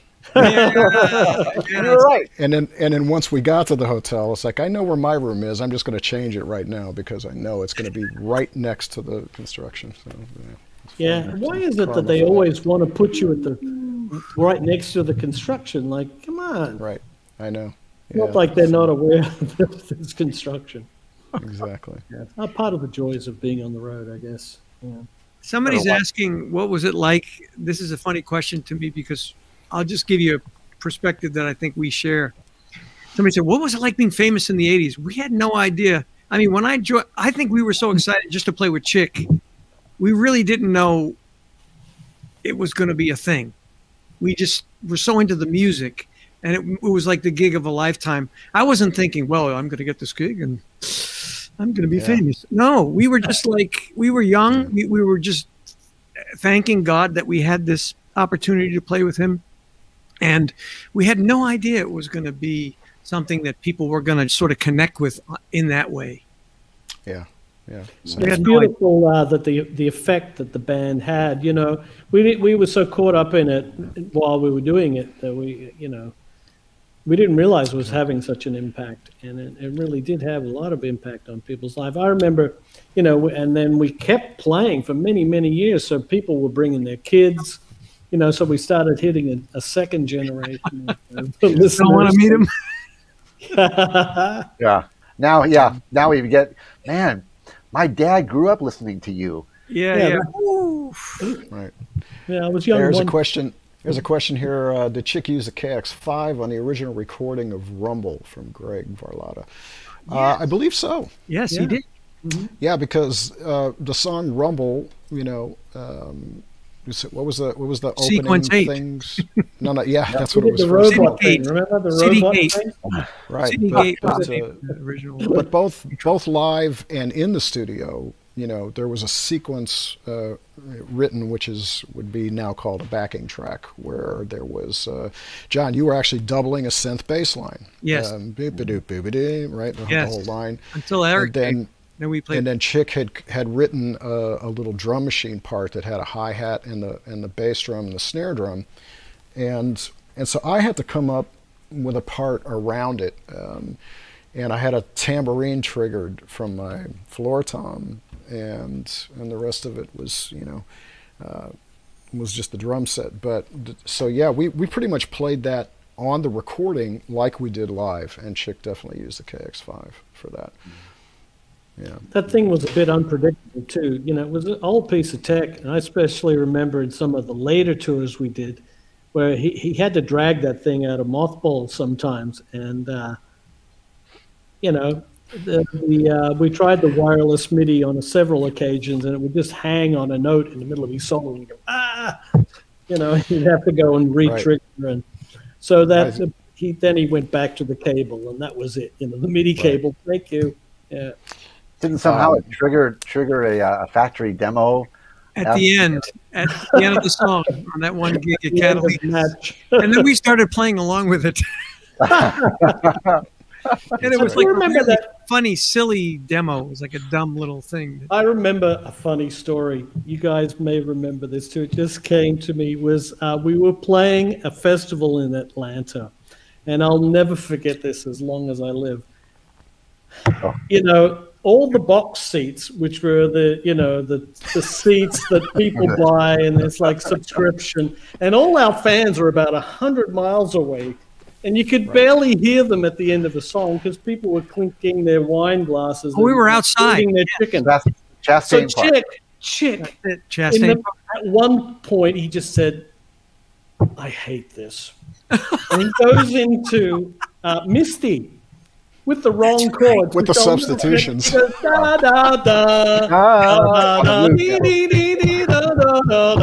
chords. Major chords. And I almost lost I fell over backwards. It was so funny that he just lost it. He went, screw this, nobody's listening. Yeah, they didn't even notice. The people in the front didn't even notice. Yeah, they went, oh, I like that one. He was the funny. That's the thing we haven't talked a lot about, and he was hysterical, man. That version of Misty, he would do that at sound check. Sometimes he would play it, and it was so funny because he was like really into the Marx Brothers and all the old comedy guys. He was. He just that. It's hilarious. Not even the right words. That's right. Play the tonic. I remember you guys, John. Flat major, just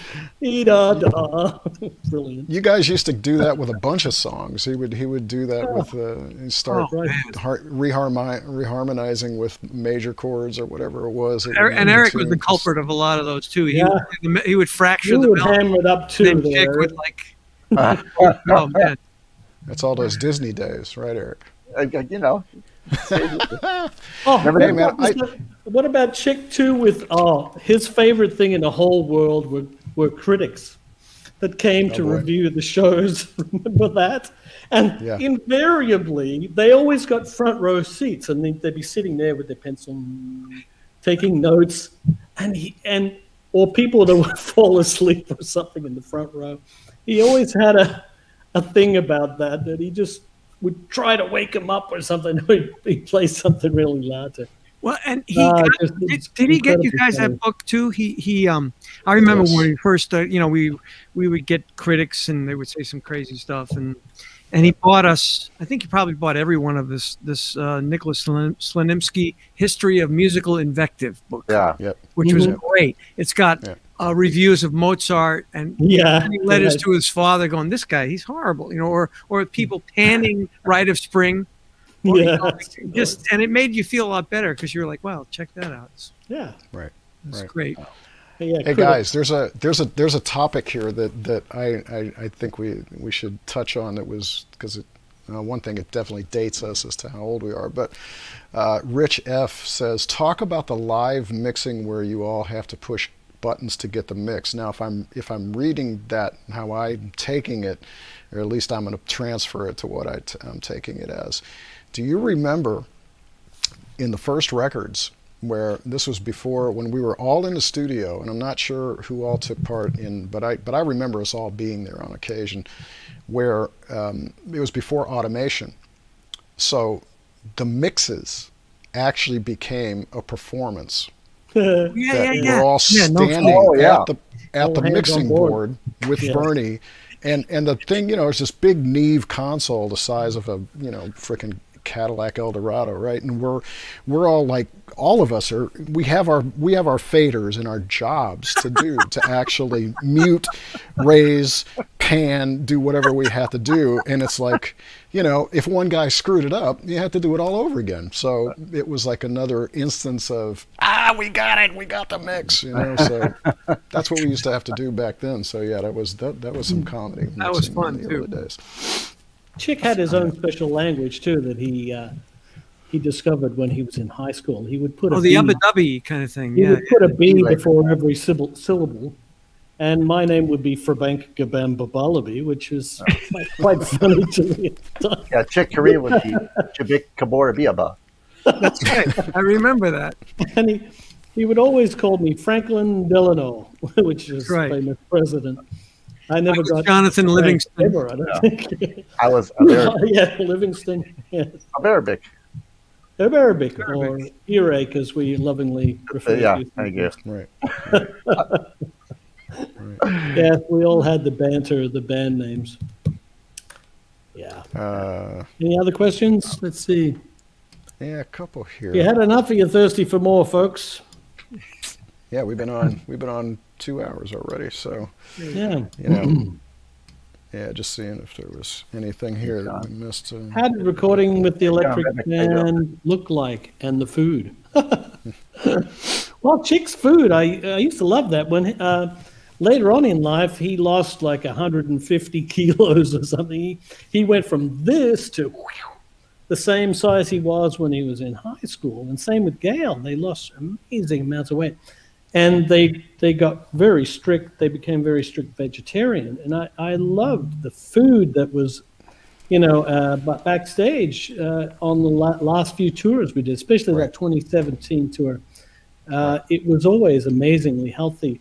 Chick would show up to whatever the city we were in, and he always had an assistant who he would send off to the nearest grocery store to buy veggies and stuff, and he had his own blenders in the room, and he would make his own incredible blends, and he got quite proficient at that too. I mean, this is quite beside the music that we all know and love from Chick, but he became a very healthy. I really thought he would live to 100 or more, because he was so incredibly diligent about it. He made his own salad dressings and stuff that were just, everything we tasted was just so great, you know. And do you remember when we would go to Italy before all that? Oh, and we would go to gig, play the sound check, and then we go eat at some amazing restaurant. And we thought after the dinner that basically we were going to fall asleep and not wake up for about 10 years. But then we go play the gig, and it was so exciting. And Chick really enjoyed. His favorite pasta was spaghetti aglio olio with the garlic and the olive oil.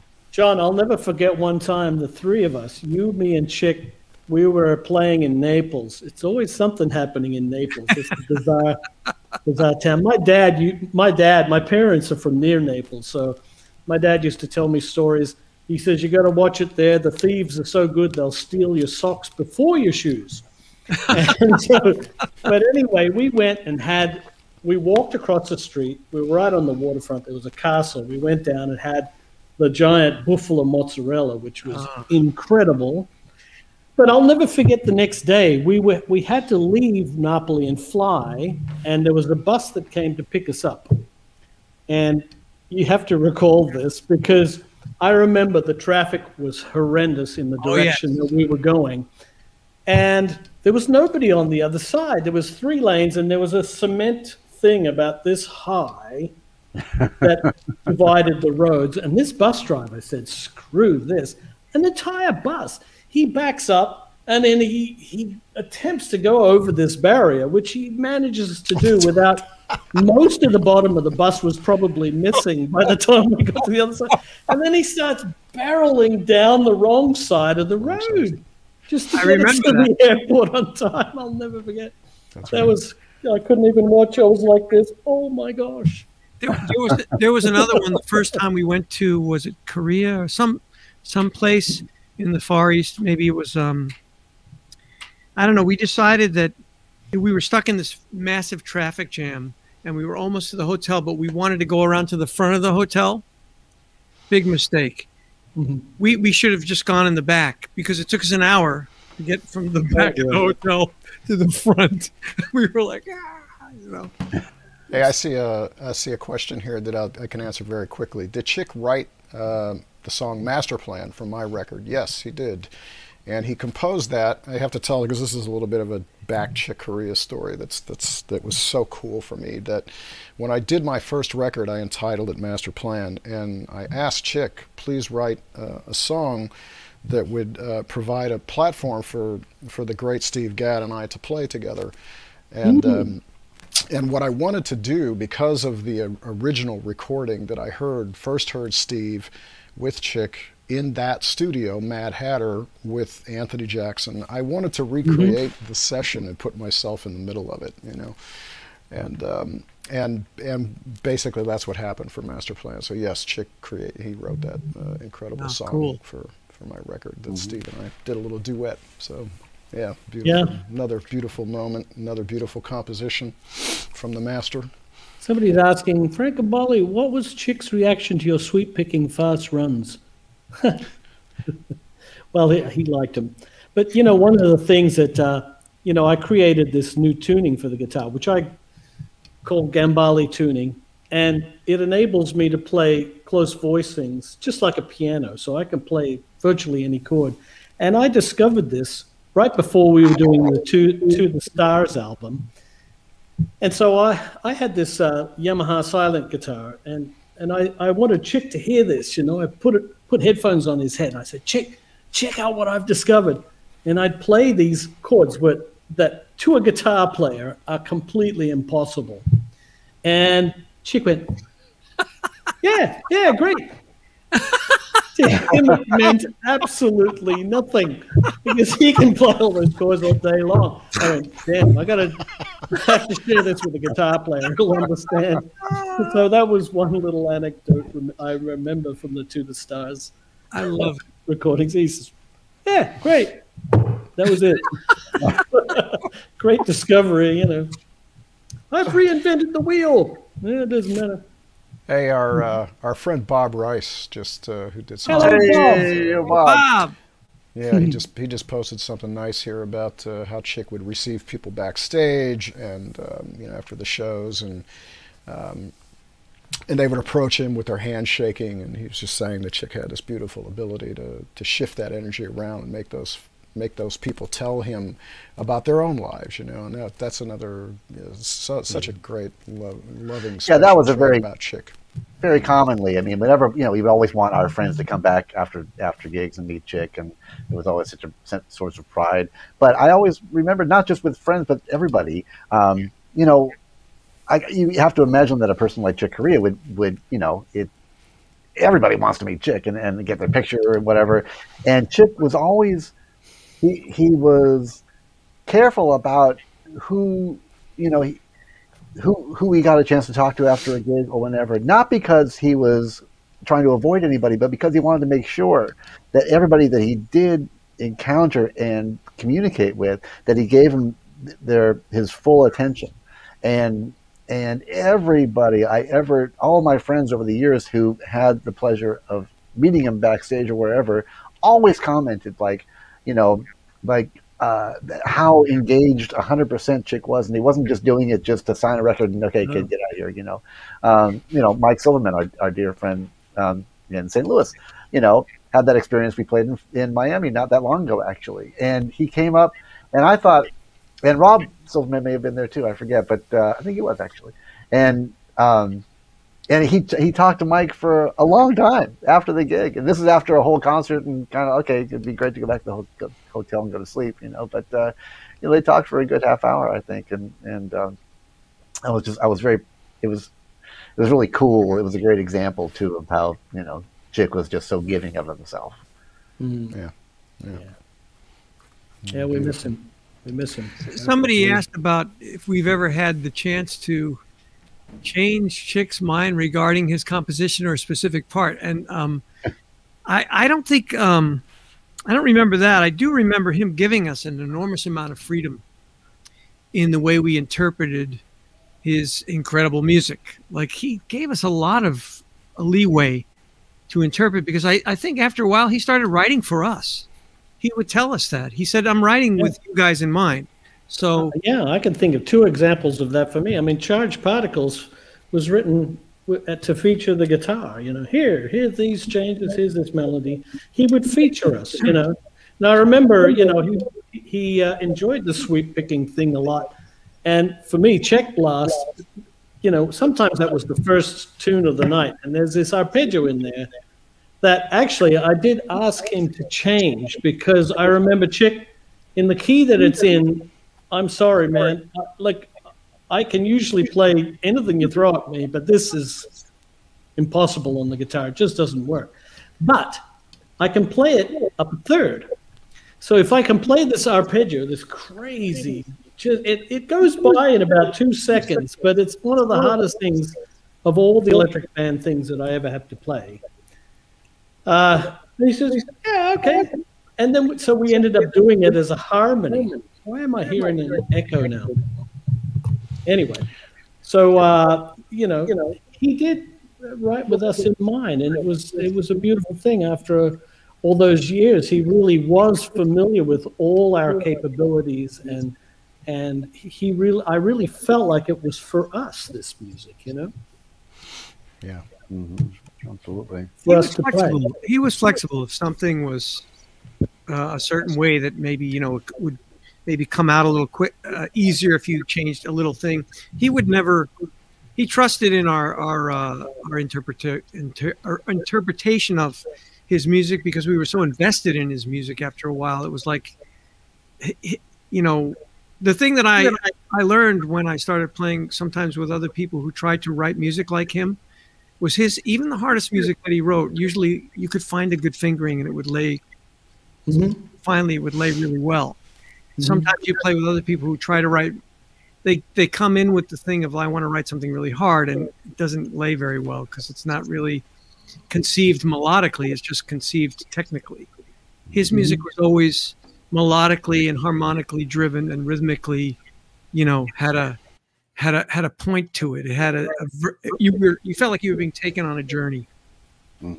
I remember Tale of Daring looking at the chart and thinking, this chart has every rhythm ever written in it, in one go. You know, there were compositions like that. It just had everything. Look, here's an entire course in composition. Study this, you know. Exactly. And there were other tunes of his in the past that I remember that I felt the same way about.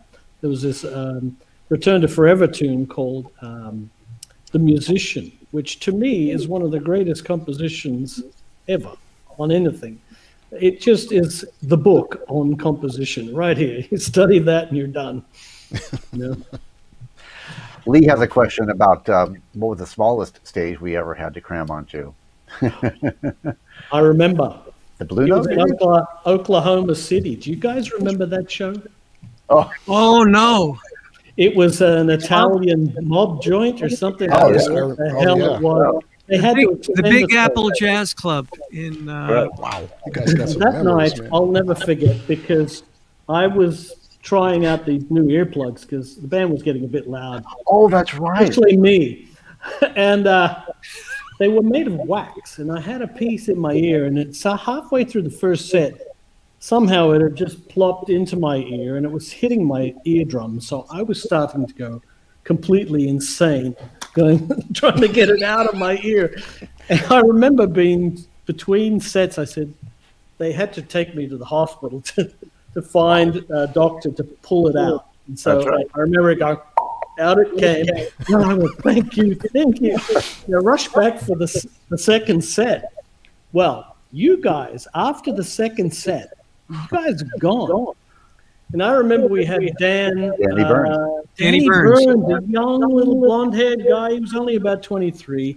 And our manager, Ron Moss, was kind of training him to take over the reins as road manager. Yeah. Right. Well, after the show, everybody had gone. It was just the crew packing up from that gig. And I decided, look, I wanted to play piano. I was dying to play piano a little bit, so I got on Chick's piano while everybody's packing up around me, you know. And I remember Danny going in to the back room to get the money for the show. And it didn't go very well. Apparently, the guy didn't want to pay, right? And we had a completely full house, both shows. Guy was drunk. He came out with a gun, and he started waiting, everybody get out of my bleeping club. And people are diving under tables. I'm under the piano going, oh, all my Christmases at once. I thought we were all going to die. The guy, but the two of the bouncers managed to restrain this guy. We never got paid. And I think the club, you know, the word got out, and B.B. King or someone was supposed to play there a couple of nights later, and the place got shut down. But, whew. You know, word about Danny Burns was one of the great tour managers that we ever had. Yeah. Great guy. He learned the hard way on that gig, that's for sure. He became one of the greatest, I thought. Yeah, absolutely. Well, you know, you mentioned it, John, but the Blue Note was always a challenge in New York to fit on that stage. That was a bit tough. That was a bit tough. Human pyramid. Always fun. You know, somebody had asked before too, like what was the nightmare gig where everything went wrong, you know? And I mean, you guys got the memories here. I can't remember anything, but I never remember like just a situation where whatever it was, if there was something going on bad or negative that we didn't overcome, you know, it was like, for me, it's like all the gigs were just great, you know, all the gigs were the memory of playing all the shows. It's, you know, there was never bad vibes, bad gigs, or whatever. You know, it was just a beautiful. Although I do remember one with Electric Band 2. We were in Spain. That doesn't count. We don't count. Yeah, there was a bomb scare in the theater. We were about halfway, not even halfway through the concert, and Yikes! And forgive me if you guys are watching. I forget if it was Danny or forget who the maybe it may have been Chris actually even at that point. But no, I think it was still Danny. Maybe it was Danny. And we're in the middle. In fact, I'm in the middle.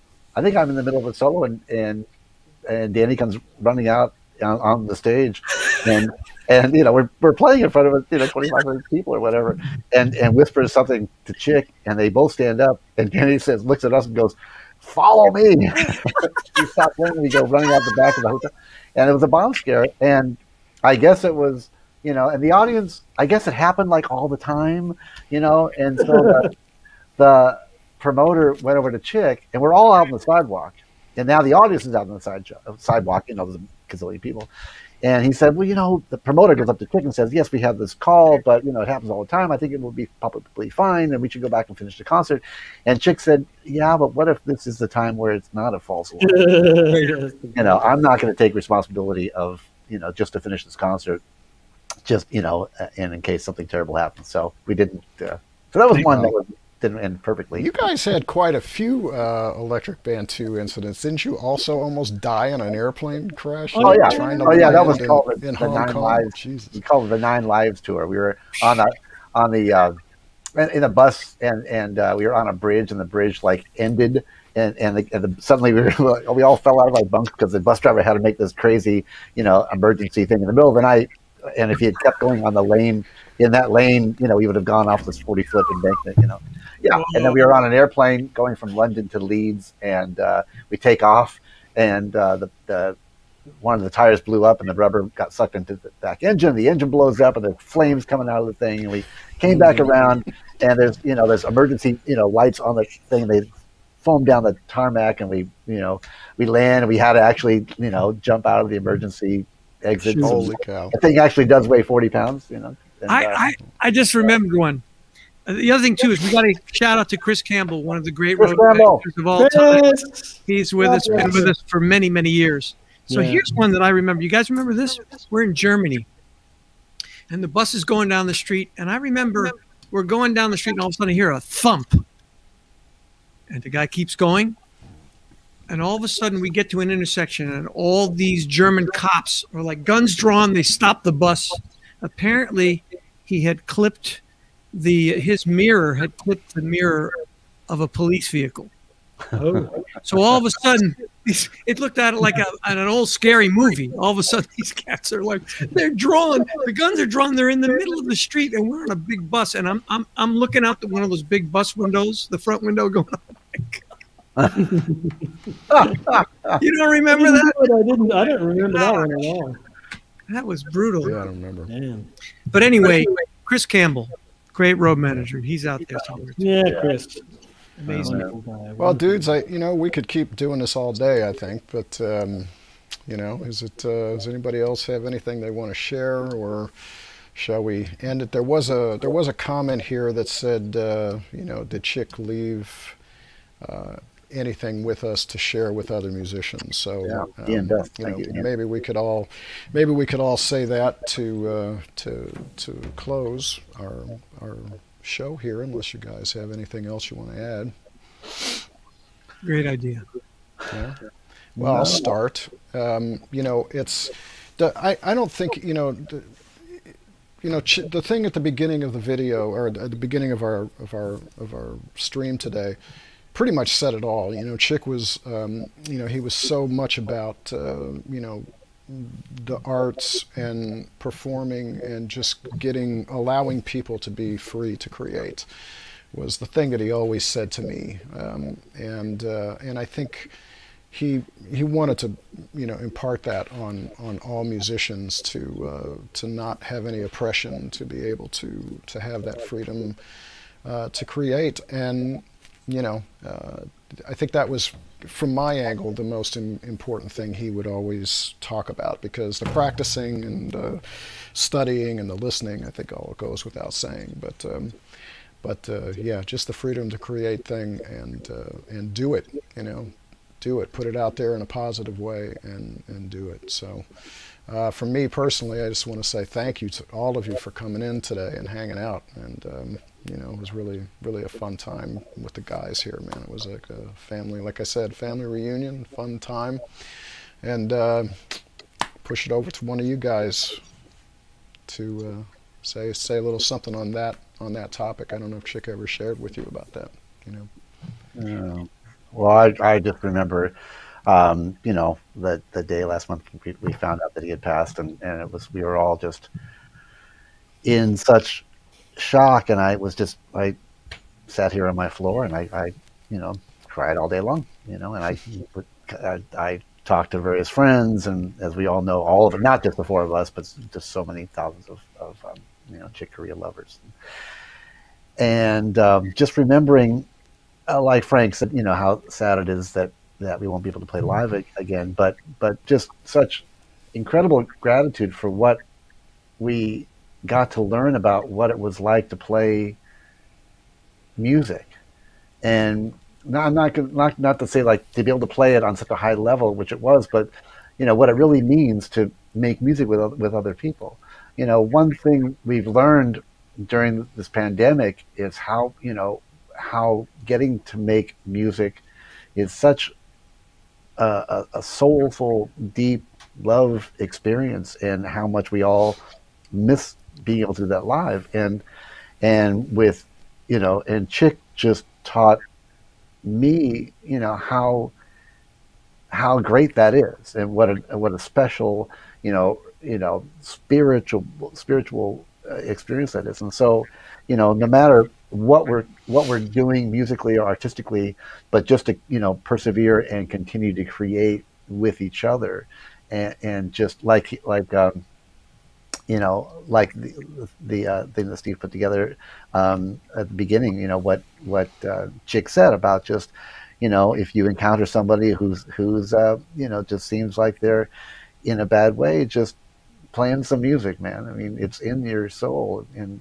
to be able to create music, and to be able to create music together and with friends, oh my gosh, it's just nothing better. And that, you know, like every family, you know, the four of us are a family with, you know, Gail and Chick's whole family, all of us, you know, Bernie and Chris and everybody. And with this live record that's going to be coming out, you know, I'm sure we're going to do another one of these, and, you know, talk about the record, and just any excuse we can have to get together and you know, hang and whatever. So hope people check out the record, just because it's, you know, it's a cool, you know, a cool shout out to Chick and the band, but an excuse for us all to be, all of us, the four of us and everybody, you know, watching, for us to honor Chick. Yeah. Beautiful. I feel like the thing that always strikes me is how generous he was. He went out of his way to not only teach us, he was always encouraging,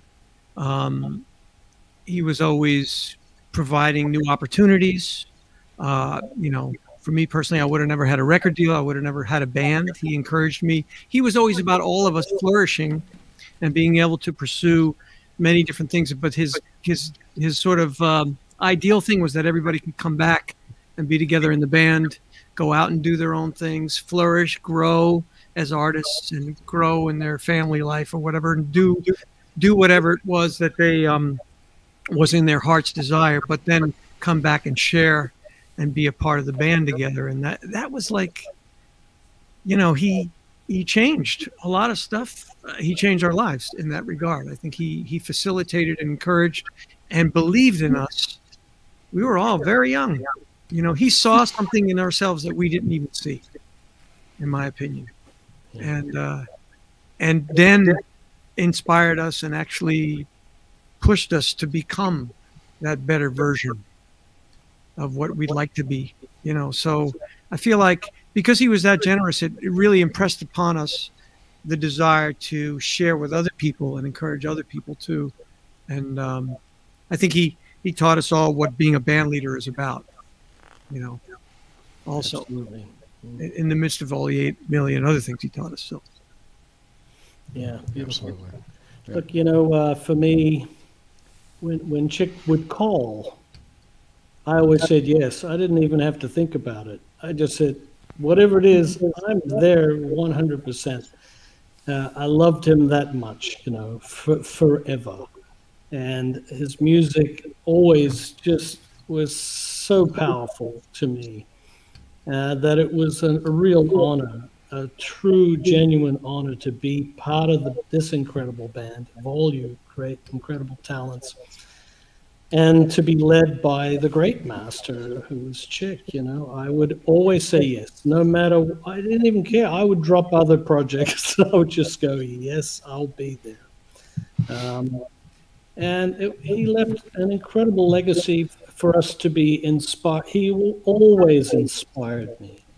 I was in awe of his compositional skills and his playing skills. It was just, and he was such a lovely man. To back it all up, an incredible human being, one that we can all look up to and be inspired by. And with his passing, for me, I feel something's changed inside of me where I feel like, I need to be more creative and be more productive and continue on, holding that torch that he held so incredibly high, So, God bless him. I loved the man. It was an incredible honor to be part of his life and his legacy. And I feel very grateful and blessed to have been part of that. And, I'm so sad he's gone. We had so many plans for the future. There were many Electric Band plans. And so, but I cherish every moment that we shared, all of us as a band and, knowing the great man, Chick Corea. Absolutely. Yeah. It was, I really didn't get to talk too much about that aspect of things. But it's when we got the news of his passing, it hit us like it hit everybody else. We weren't prepared. We didn't know. It took us, we have so much love for Chick that, and obviously everything that we've ever done, and like Frank, we couldn't wait to hear from him, and in fact, I became proactive. I had just married my wife, Clivia, in Italy, and I was driving through the mountains of Tuscany and listening to the Electric Band with her, and I was like, my God, this band was so kill. And we hadn't done anything for a while at that point. And I said, you know what, I'm going to write an email to everybody and just say, wow, guys, this is so great. Chick, when are we going to do this again? And it was kind of I'd love to think that it was partly responsible for us getting it back together again, in the later years. And he was so inspired to do that. And, it was, coming back together was like sitting in an old rocking chair. And it was family. It was a family reunion. We all have so much love for one another playing, and just again, Chick was, a father figure in a lot of senses. He was, he kind of looked at it. He wanted us to be our friends, and we were like, okay, Dad. He was kind of like our mentor. And. Yeah, so we, he always would say, we're here for a short period, but we continue, and he would want us to continue. So I know all of us will do that, and hopefully we can do some things together as a unit. We wouldn't call it the Electric Band, but we know that we would like to do, play together, and certainly play. Just keep playing, keep, the spirit alive for what he was such a big part of for myself and for all of us, of just music and the love of music and how that helped everything in life. So in one sense, like Frankie says, it's there's a big hole, but I think we all feel we owe it to him and to the music world to keep going, keep pushing, and support in that sense, you know, what Chick stood for. So long live all of his music had such impact and still does and always will. So I know we'll be playing his songs in our bands for a long time to come, you know. Sure. And please keep an eye out for the new record. When that comes out, we'll all be talking about it. It will be on Chick's website. It'll be on all of our websites. We'll be doing, you know, a lot of promotion to put it out there so y'all can hear it. And thank you for coming in and hanging with us today. Support means a lot. Thanks, everybody. Thank you So much. It's been a pleasure. All right. Love all you Take guys. care. Yeah. Okay, Be guys. safe. Be healthy. And make good music. Definitely. All right.